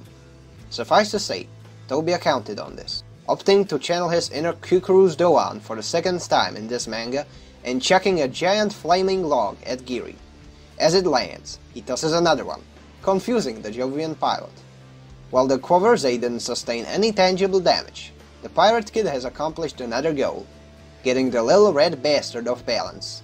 It's something Geary acknowledges way too late, at which point the X3 has already caught his machine by the tail, dragging it down to the ground. Tobia then plants his machine's feet, after which he proceeds to sharply yank the mobile suit of his adversary. The Quaverze and its pilot are in for a world of hurt, or more aptly, a world of spin, as the Jovian pilot quickly experiences the meaning of centrifugal force. The spinning continues, increasing in pace, and if by this point Geary wasn't about to puke all over the cockpit, he certainly will now. Rosemary tries to close in and help out, but the moment she does so, the Quaverze is thrown at her at a speed that would make any hammer throw champion break a sweat. Having knocked out the Abiho, Tobia approaches with a pair of heat daggers and skewers the damn thing. At the same time, he is nice enough to give Rosemary a heads up that he will, in fact, tear her mobile suit to smithereens. Once he's clear, the boy absolutely delivers on his promise, by turning the Abiho into Swiss cheese, using every single built-in gun the machine has at hand, i.e. all 6 of them. This leaves the Tortuga, which opts for a ranged approach, using the beam guns on the back. It's not too much of a hassle to deal with though, and Tobia manages to pull back towards an escape pod, which was left over from their arrival to the Blue Planet. Of course, the pilot of the Tortuga follows close. Funnily enough, Barnes does suspect Tobia that he might use it defensively, but since the Tortuga is a hulking behemoth, he decides to go through with the attack anyway. There's a little thing he wasn't really privy to, the Muramasa Blaster, a sizable sword, which the X3 brought along on its first sortie, and which has currently pierced the Tortuga's armor. While this is nowhere near close to being a lethal hit, it got the Tortuga to release its adhesive, attaching it to the now vacant yet still bulky escape pod. Now rendered mostly immobile, the Jovian Giant's pilot can only look as the X3 approaches from the side, beam saber in hand. Tobia's machine jumps into the air, pointing the beam saber diagonally downwards, stabbing the Tortuga through one of its side vents, and punching the weapon's handle to penetrate the armor even more. At this point, Tobia is getting pretty exhausted, but at the same time hopes that at the very least, Lieutenant Barnes is still in one piece. As he approaches the wreckage of the Tortuga, a red, whip-like shape emerges from the foliage, catching the X3 within its grasp. It's Geary, and he's got some unfinished business to tend to. While both the Abiho and Tortuga are in no shape to keep fighting, Geary caught the pirate kid off guard with his Quaverze. However, there's another silhouette amidst the trees, rushing towards their location in the burning forest. As you might have guessed, there's something vaguely familiar about this silhouette. With Tobia still unable to break out of the snake hand's grip, Geary taunts him about how the boy's concern for Barnes' life had cost him a tactical advantage. At the same time, it is quite apparent that for the Jovian pilot, retreat isn't really an option. Having lost 2 of his squad mates and sustained some injuries, there is no way he could return empty-handed. As such, all Geary can do at the moment is fight. And fight he does, robbing the X3 of any potential means of escape or retaliation, before pointing the Quaverze's beam cannon directly at the machine's back, seemingly at Geary's mercy. the boy suddenly hears a voice telling him to regain his composure and lower the X-Freeze upper thrusters. Tobia does so just in time, giving the Quaverze a good whack and redirecting the beam cannon's barrel towards the ground as it fires. That was close. Way too close. Now that the pirate kid has regained his footing, he realizes that he has heard this voice before.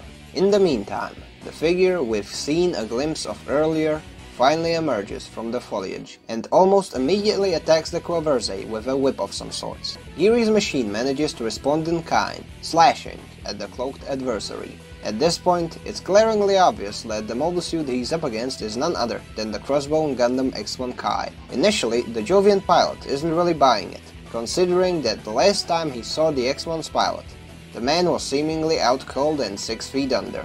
He also tries to hit it using the head-mounted megaparticle cannon. To Geary's surprise, the X1 Kai leaps into the air, dodging the attack and ditching the cloak to obscure his line of sight. Using this distraction as an opening, the machine also takes out another whip and goes for a swift downward strike.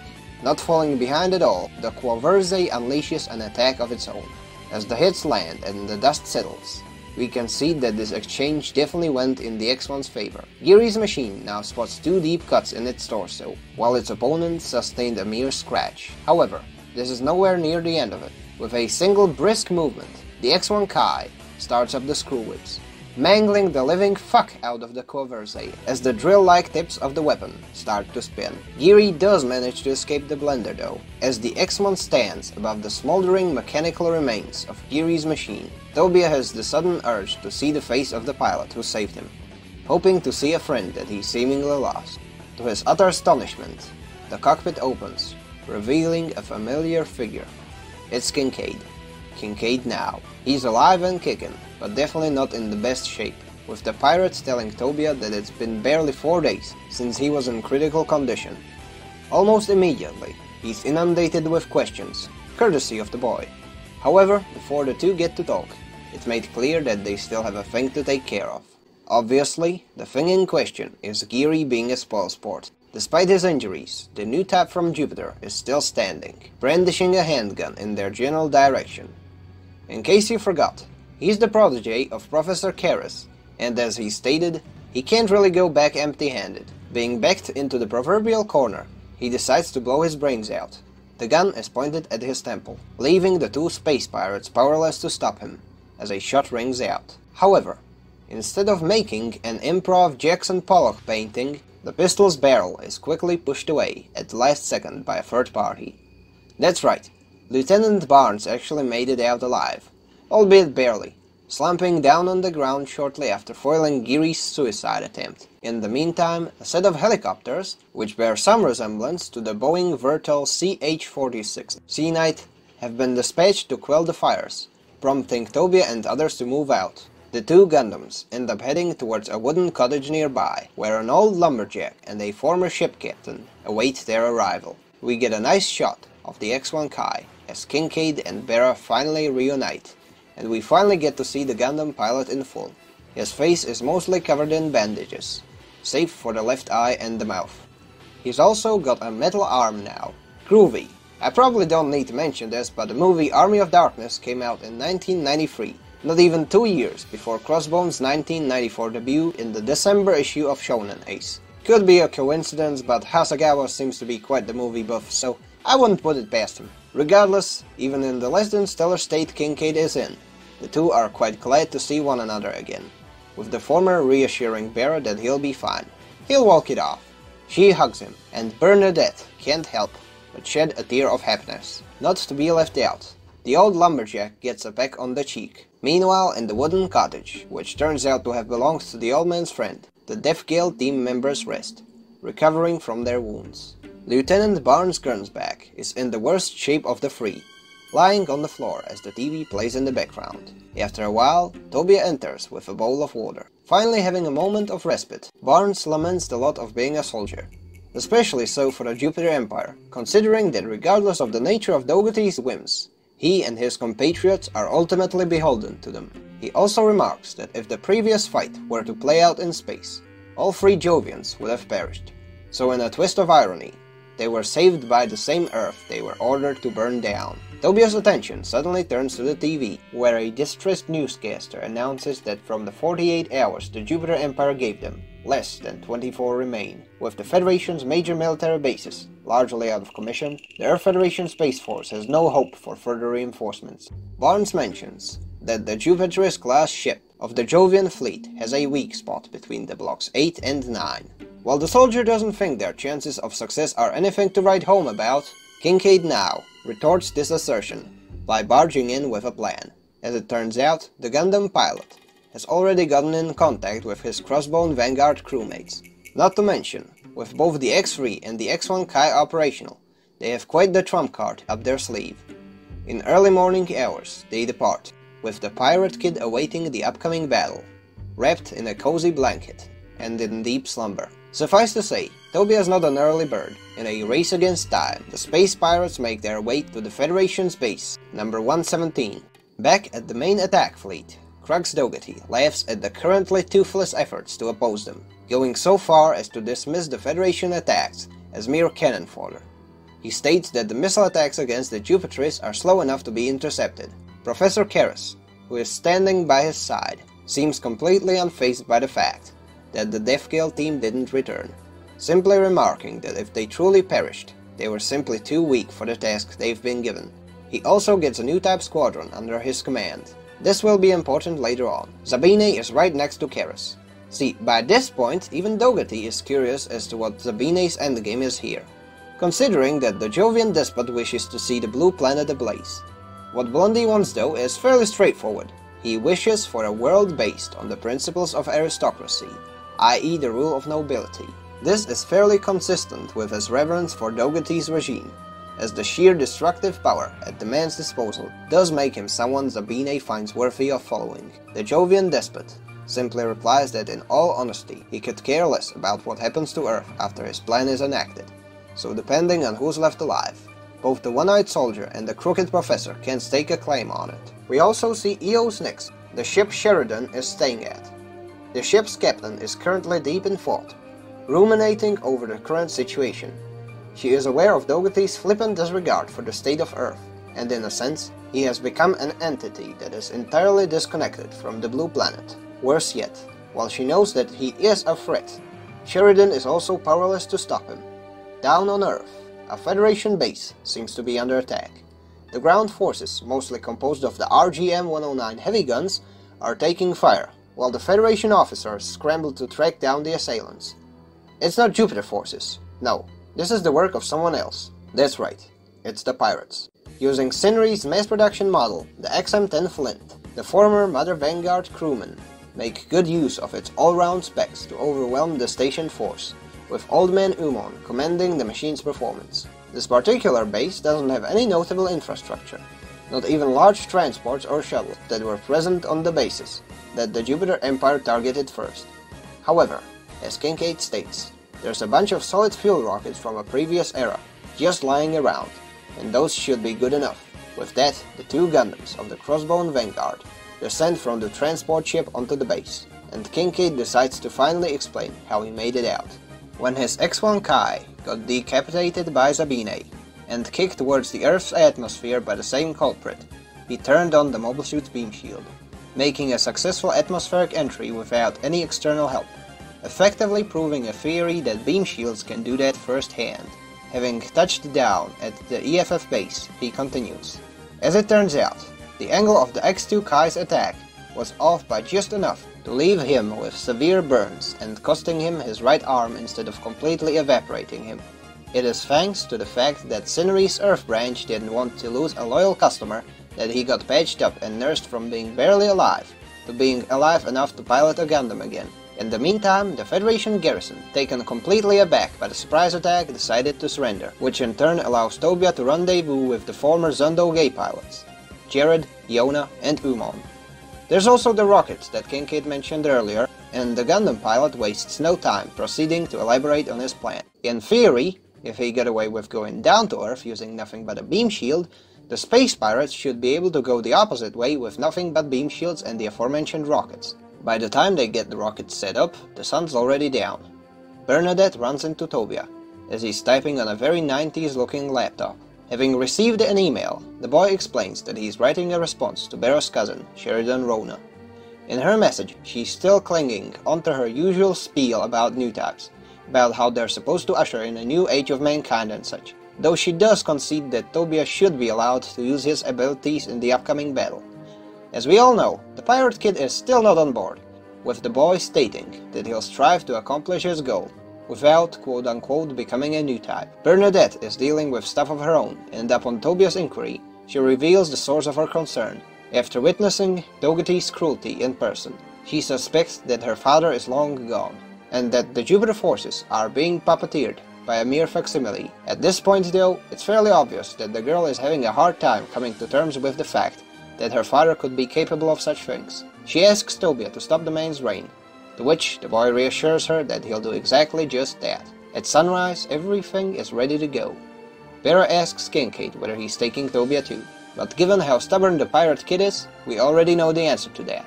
She also tries to dissuade the Gundam pilot from going, since it is a dangerous mission, but she knows all too well that Kincaid will not relent either. He still has a duty to accomplish in order to create a world where Bera Rona can be Cicely Fairchild again.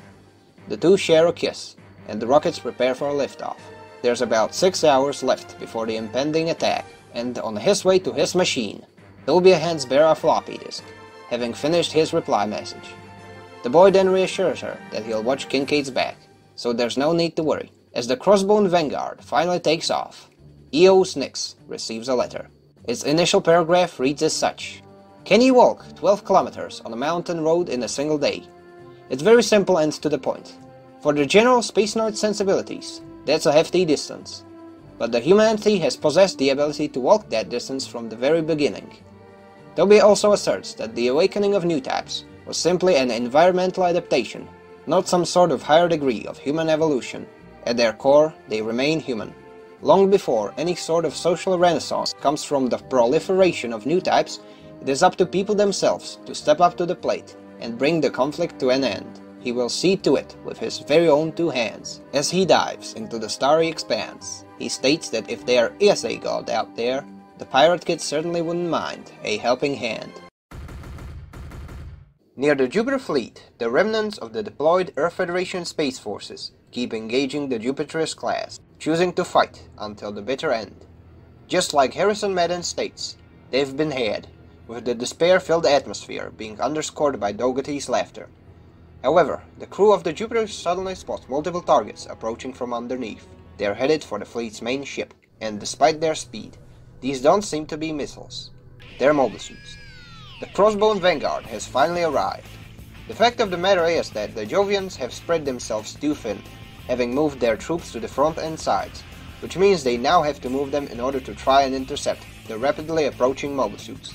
At this point, the former Zondo Gay pilots detach from one of the rockets to cover Kincaid and Tobia, using their flints. As their 2 Gundams close in towards the Jupiterus, the Jovian forces finally arrive, nearly overwhelming the Flint team and making a dash towards the X-1 Kai and the X-3. According to Kincaid, even at their current speed, the 2 pirates probably won't get close enough to their target before they're effectively surrounded.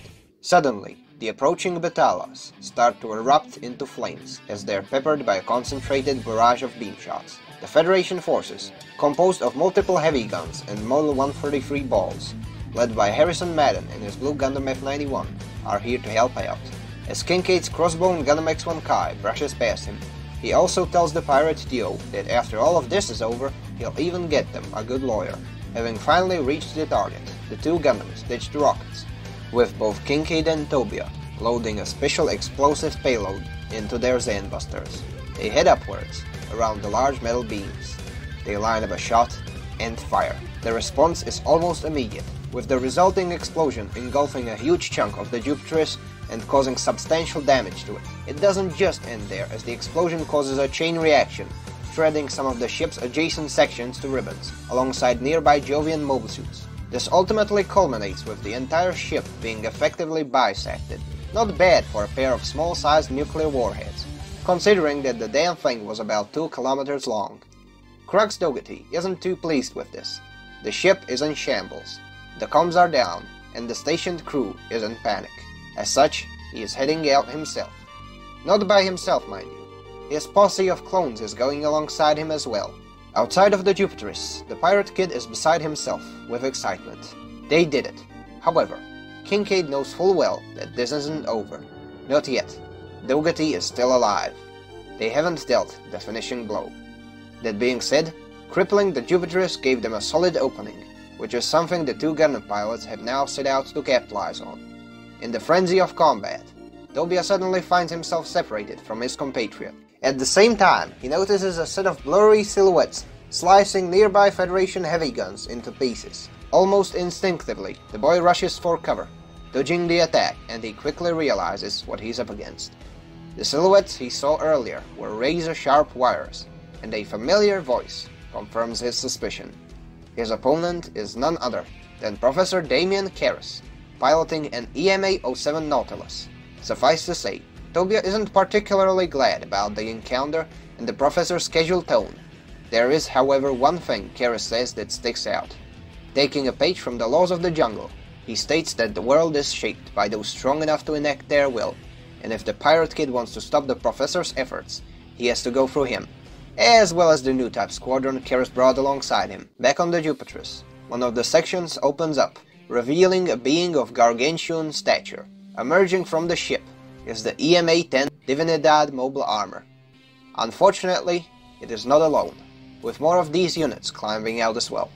To rub more salt into the wound, there's 7 of them in total. Slowly ascending from the heavily damaged Jupiteris class, the 8th one is heading for Earth, with Dougherty in tow. As the mobile armors fly out, Harrison orders all units to commence their attack on the Jupiter Giants. Suffice to say, these are gonna be a handful, especially considering their size, with one Divinidad unit towering over the Federation's Club-class ship and breaking it in two with ease using its massive arm. Kincaid observes the rampage from the distance. By his estimation, if even one of these things reached Earth, they're pretty much done for. As such, he turns the thrusters to the max and starts heading towards the mobile armor. However, there is another problem on the horizon. Sabine in his X2 Kai. The eye-patch sporting blondie crosses Kincaid's path as the beam zambers of the two Gundams start to clash. It appears that both Kincaid and Sabine have some unfinished business. The fight itself quickly becomes increasingly melee-heavy as the duo starts to exchange blows. Tobia has his hands full as well, with the Nautilus and the new type squadron, putting him on the back foot. Of course, that doesn't stop Professor Karras from reiterating on his old shtick as he watches Tobia dodging the attacks from the mass production Quaverses, piloted by his underlings. Notably, he doubles down on the whole next stage of evolution thing. However, the pirate kid has a retort, a big fuck-off sword. With just a few swings, the boy decimates the Jovian new type squadron, all the while calling Karras on his usual bullshit. The Nautilus tries to intercept the X3 with wire shots, but its pilot dodges it with ease and closes in on the mobile armor. He burrows the beam blades into the Nautilus, slicing a chunk out of the mechanized marine mollusk. With the heavily damaged mobile armor drifting away, Karras applauds the boy's performance from the now partially exposed cockpit. As the pirate kid watches the barely operational machine, one of the mass production Quaverse pilots tries to shoot the X3 using a beam gun, but something stops him dead in his tracks. With his dying breath, Professor Karras pretty much euthanizes the sore loser, laughing that a loser ought not to stand in the winner's path. After that, the Nautilus explodes, leaving Tobia speechless. As for the Divinidad units, they start releasing myriads of small feather-like modules, which start putting a dent in the Federation's numbers. They also have medium-sized head-mounted beam cannons, and at this point, the Federation grunts come to a consensus that their chances are starting to look pretty bleak. There is, however, something that suddenly turns the tide. Reinforcements. The colonies have mobilized their forces, be they ships, mobile suits, everything that could move and hold a gun was sent there. Surprisingly enough, even Sheridan Rona's EOS Nix is seen in the approaching colossal mass. Now the shoe is on the other foot, with the colony force quickly overwhelming the 7 deployed mobile armors. Watching the skirmish, Jared, Yona and Umon remark on the situation, and despite sustaining some damage early on, they decide to rush in and help out as well. With the 7 units accounted for, that leaves number 8. Tobia can't sense anything from the bio-brain units in the first 7, which means the last one is piloted by Dougherty himself. Almost as if he heard the boy's thoughts, Dougherty deploys in a spherical capsule from the damaged Jupiteris and the Pirate Kid gives chase in his Crossbone Gundam X3. The fight between Kincaid and Zabine is still going on, with both of their respective machines being down to nothing but a single heat dagger. Both Gundams go in for one final strike. The blades connect. The X1 Kai caught Zabine's dagger, using the machine's faceplate to catch it. As for the X2 Kai, it got shacked right in the cockpit, which in short means Blondie got skewered. As he lays there, dying, he laments how he could have ruled the world of his own, with Kincaid bluntly calling out his hubris. Now if you've seen the F-91 movie, this is a climax to the somewhat brief yet quite intriguing characterization of Zabine Sharu. He was there as one of Maitre Rona's top guys, and a big proponent of his ideals. Hell, he was around when the Crossbone Vanguard was founded. I was deeply involved in the formation of the Crossbone Vanguard. I know that neither Maitza nor Iron Mask would allow personal feelings to interfere with official ideology. And neither would I.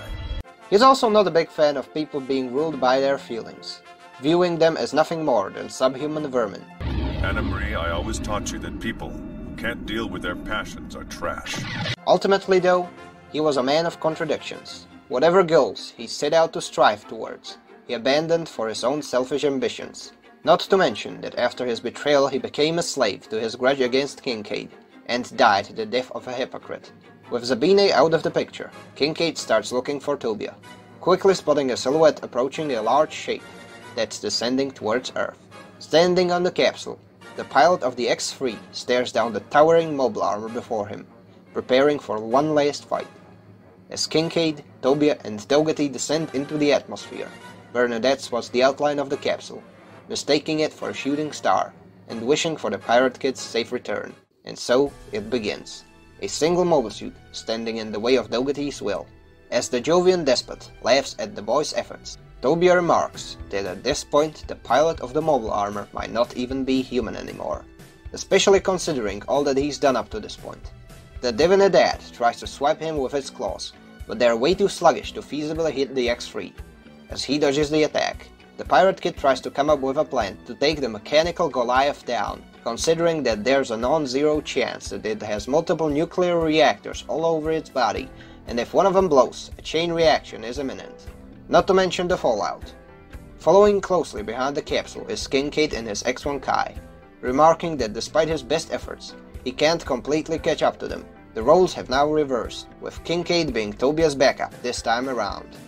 At this point, both the X3 and the mobile armor finish their fall and get plunged into the sea.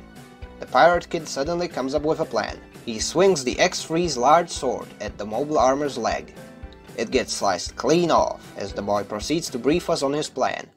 Simply put, if he can't risk cutting into the mobile armor's limbs, he can always cut them off. On top of that, he's at an advantage, since Togetti seems to be lacking in as far as piloting acumen goes. Back in space, the Divinidad units start to succumb to the onslaught of mobile suits, with one of them getting blown into bits already. It seems that on this front the battle is coming to an end. The giant mobile armors bested by nothing but a bunch of Jagans, Denanzons, and Zakurao mobile suits. As it turns out, Togetti didn't really count on the colony forces mobilizing that soon, so this didn't only throw a wrench into his plans, it bisected the plans and fed them into a wood chipper. However, down on Earth, the fighting is nowhere near over. Even without one leg, the Divinidad number 8 is still a handful. While dodging its beams, Tobia can't help but question the twisted rationale behind Togetti's plan. The Jovian despot starts to rant about how he built the Empire from nothing, just as the Pirate Kid takes out the other leg. Apparently over the span of 70 years, he had managed to establish a somewhat self-sustaining nation with little to no external aid, and all he got from the Federation was an attempt to get him hitched into a political marriage. That is how Bernadette was born, through this bond imposed on him, to rub the salt into the wound. Togetti's wife was not a resentful person, quite the contrary. The mobile armor loses an arm. It is this warmth, coming from someone raised on the blue planet, that started to fuel Togetti's sheer, undiluted hatred towards Earth. As the mobile armor floats upwards, he blatantly admits that his ramblings about the planet not being necessary for mankind's future was nothing but set dressing. He's doing this for nothing more than petty revenge. Turns out, the Divinidad is packing nukes, 16 in total. Of course, Tobia doesn't waste a single second converging his beam sword's output into a single blade, and emerging from the water as well. In one quick swing, he takes out all the warheads, catching Dogety by surprise. The boy remarks that ultimately, Dogety remains human. A twisted wretch, but still a human, not some kind of a new being. His train of thought, however, is interrupted by Divinidad destroying his sword with a beam shot and revealing a much bigger megaparticle cannon mounted in the head of the mobile armor. In a feat of quick thinking, Tobia rushes forth. He's got no weapons left, but he's certainly not out of options. With the X3 jammed into the mobile armor's cannon, he sets both of the arm-mounted eye fields to maximum output and ejects out in his machine's proprietary core fighter. As the megaparticle cannon fires, the beam gets mostly deflected towards its originator, with the rest of the shot hitting the X3 from point blank. The resulting explosion takes out the cannon, rendering it inoperative alongside most of the mobile armor's head. Tobia in the core fighter does get pushed away by the blast, with Kincaid catching him before the aircraft could manage to hit the waves. As for Dogety, he's getting consumed by flames which engulfed his cockpit during the explosion. We also get a good look at the full scale of the damage caused by Tobia's resourceful move with the X3, and suffice to say, it is fairly substantial. Now mortally wounded, Dogety is in absolute delirium, daydreaming about burning down the blue planet. However, Kincaid doesn't think the man should be allowed to get any solace from this delusion and reaches for the screw whip. After a short windup, he pulverizes Dogety into paint. Good riddance. The mobile armor sinks into the sea as Kincaid and Tobia start making their way ashore. It's finally over. In the end, the Pirate Kid was vindicated in the notion that humanity at large is what will bring about change. It is people first and foremost who brought this war to an end. The following day, the two Gundam pilots and the rest of the Crossbone Vanguard gather around the X1 Kai. Even Captain Ulmo is there. Barrett takes off the bandages off of Kincaid's face, revealing his right eye and a shallow scar going from his forehead to his cheek. Almost as an act of passing the torch, Kincaid leaves the Gundam to Tobia. The kid is still set on being a space pirate, so doing so would be for the best. As for Kincaid himself, he pretty much retires. He's decided to settle down on Earth alongside the woman he loves. Kincaid's fight is over. It is time for Seabook to return. Vera finally goes back to her Sicily moniker as she embraces Seabook. Later that day, the Crossbone Vanguard crew lines up to see them off. It is that day the two regained their names and left to live somewhere nice and quiet. As for Tobia, he will see to it that the name Crossbone Gundam won't ever fade away. However, the story of the Pirate Kid doesn't end here. Quite the contrary, but that will have to wait until the day I talk about Skullheart. Regardless, the 1990s run of Crossbone Gundam is a great Gundam entry. Despite not having as much Tomino involvement as most mainline UC series, it builds on the legacy of its predecessors while doing its own thing. Just like in both Gundam 0079 and F91, the bloated, faceless and overbearing nature of Earth Federation is what ultimately pushed people towards similarly flawed regimes, such as the largely jingoistic monarchy of the Zabis and Giran's identitarian offshoot of it, the Rona family's Cosmo aristocracy, as well as the collectivist top-down planned economy under Dogety. Some things just don't change. As for the new type aspect, in this tale, Sheridan Rona seems to serve the role of a more naive counterpart to Zeon Zoom Daikun. While correct in the notion that humans being will, at least in Gundam, gravitate towards gaining new type aptitude once they move to space, she didn't really know people and was at least initially a spoiled brat that just kept repeating talking points. Her eventual realization that mankind is, on some level, still connected to Earth is an echo of the ending of Char's counterattack, namely the Axis Shock, where even the Zeon grunts helped push the asteroid away. Not to mention, Umon's line about new types in one of the earlier volumes reflected the general paradigm around new types at this point in the timeline, mirroring what we see in both F91 and Victory. Following the original Gundam's core themes of freedom and duty, the protagonist Tobia Aronnax rises to the occasion. Same goes for the colony forces, which acted entirely by themselves, using whatever they had on hand to stop the mobile armors, be them new types or not. To reiterate on my previous point, the Jupiter Empire at this point of the timeline is the most ruthless faction not named Zanskar Empire, with their disregard for human life giving Titans and Giran a run for their money.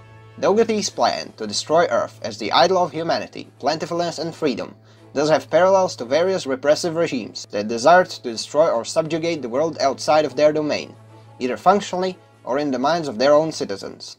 A person who was demoralized is unable to assess true information. The facts tell nothing to him.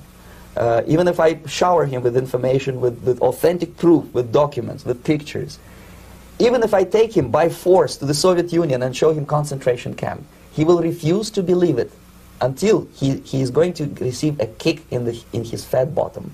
The Jovian dictatorship's support for warmongers and divisive destabilizing movements does also mimic a modus operandi of such factions. Another neat thing is that Hasegawa seems to be a movie buff, naming Tobia after the protagonist of 20,000 Leagues Below the Sea. Damian Karras shares his name with the Exorcist character, and even in the later entries, such as Skullheart and Steel 7, you get references to stuff like Dr. Strangelove and the 1980s Tarzan movie, as well as Seven Samurai. But that's enough of me gushing about that. I had a lot of fun making this, and I hope it shows. In due time, you'll get Skullheart in part 4. But until then, thanks for watching. Feel free to like, comment and subscribe. And this is Shirtlad, signing out.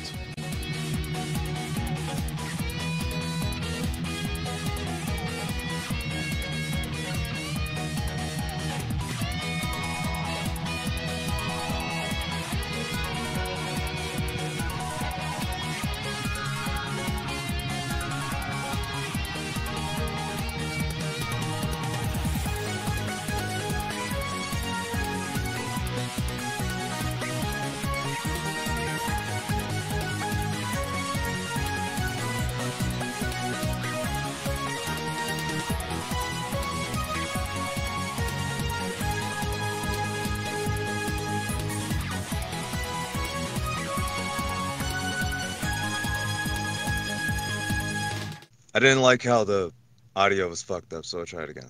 Adonax, my boy. I've taken 200 milligrams of ketamine, and I'm about to die. Kincaid, you're in big trouble, mister. You better atone for them sins. You gonna go straight to hell. Zucchini! And what have you brought me? A $5 Walgreens gift card! We gotta use this chance to beat that boy left and right and up, down, all around. Just let him know. Yeah, right. What do you think you are? Huh? You got the home field advantage. Where you from, Cadia? Huh? You're not in Cadia anymore, kid. That was a Warhammer reference, I'm sorry. This is all going in the bloopers, right?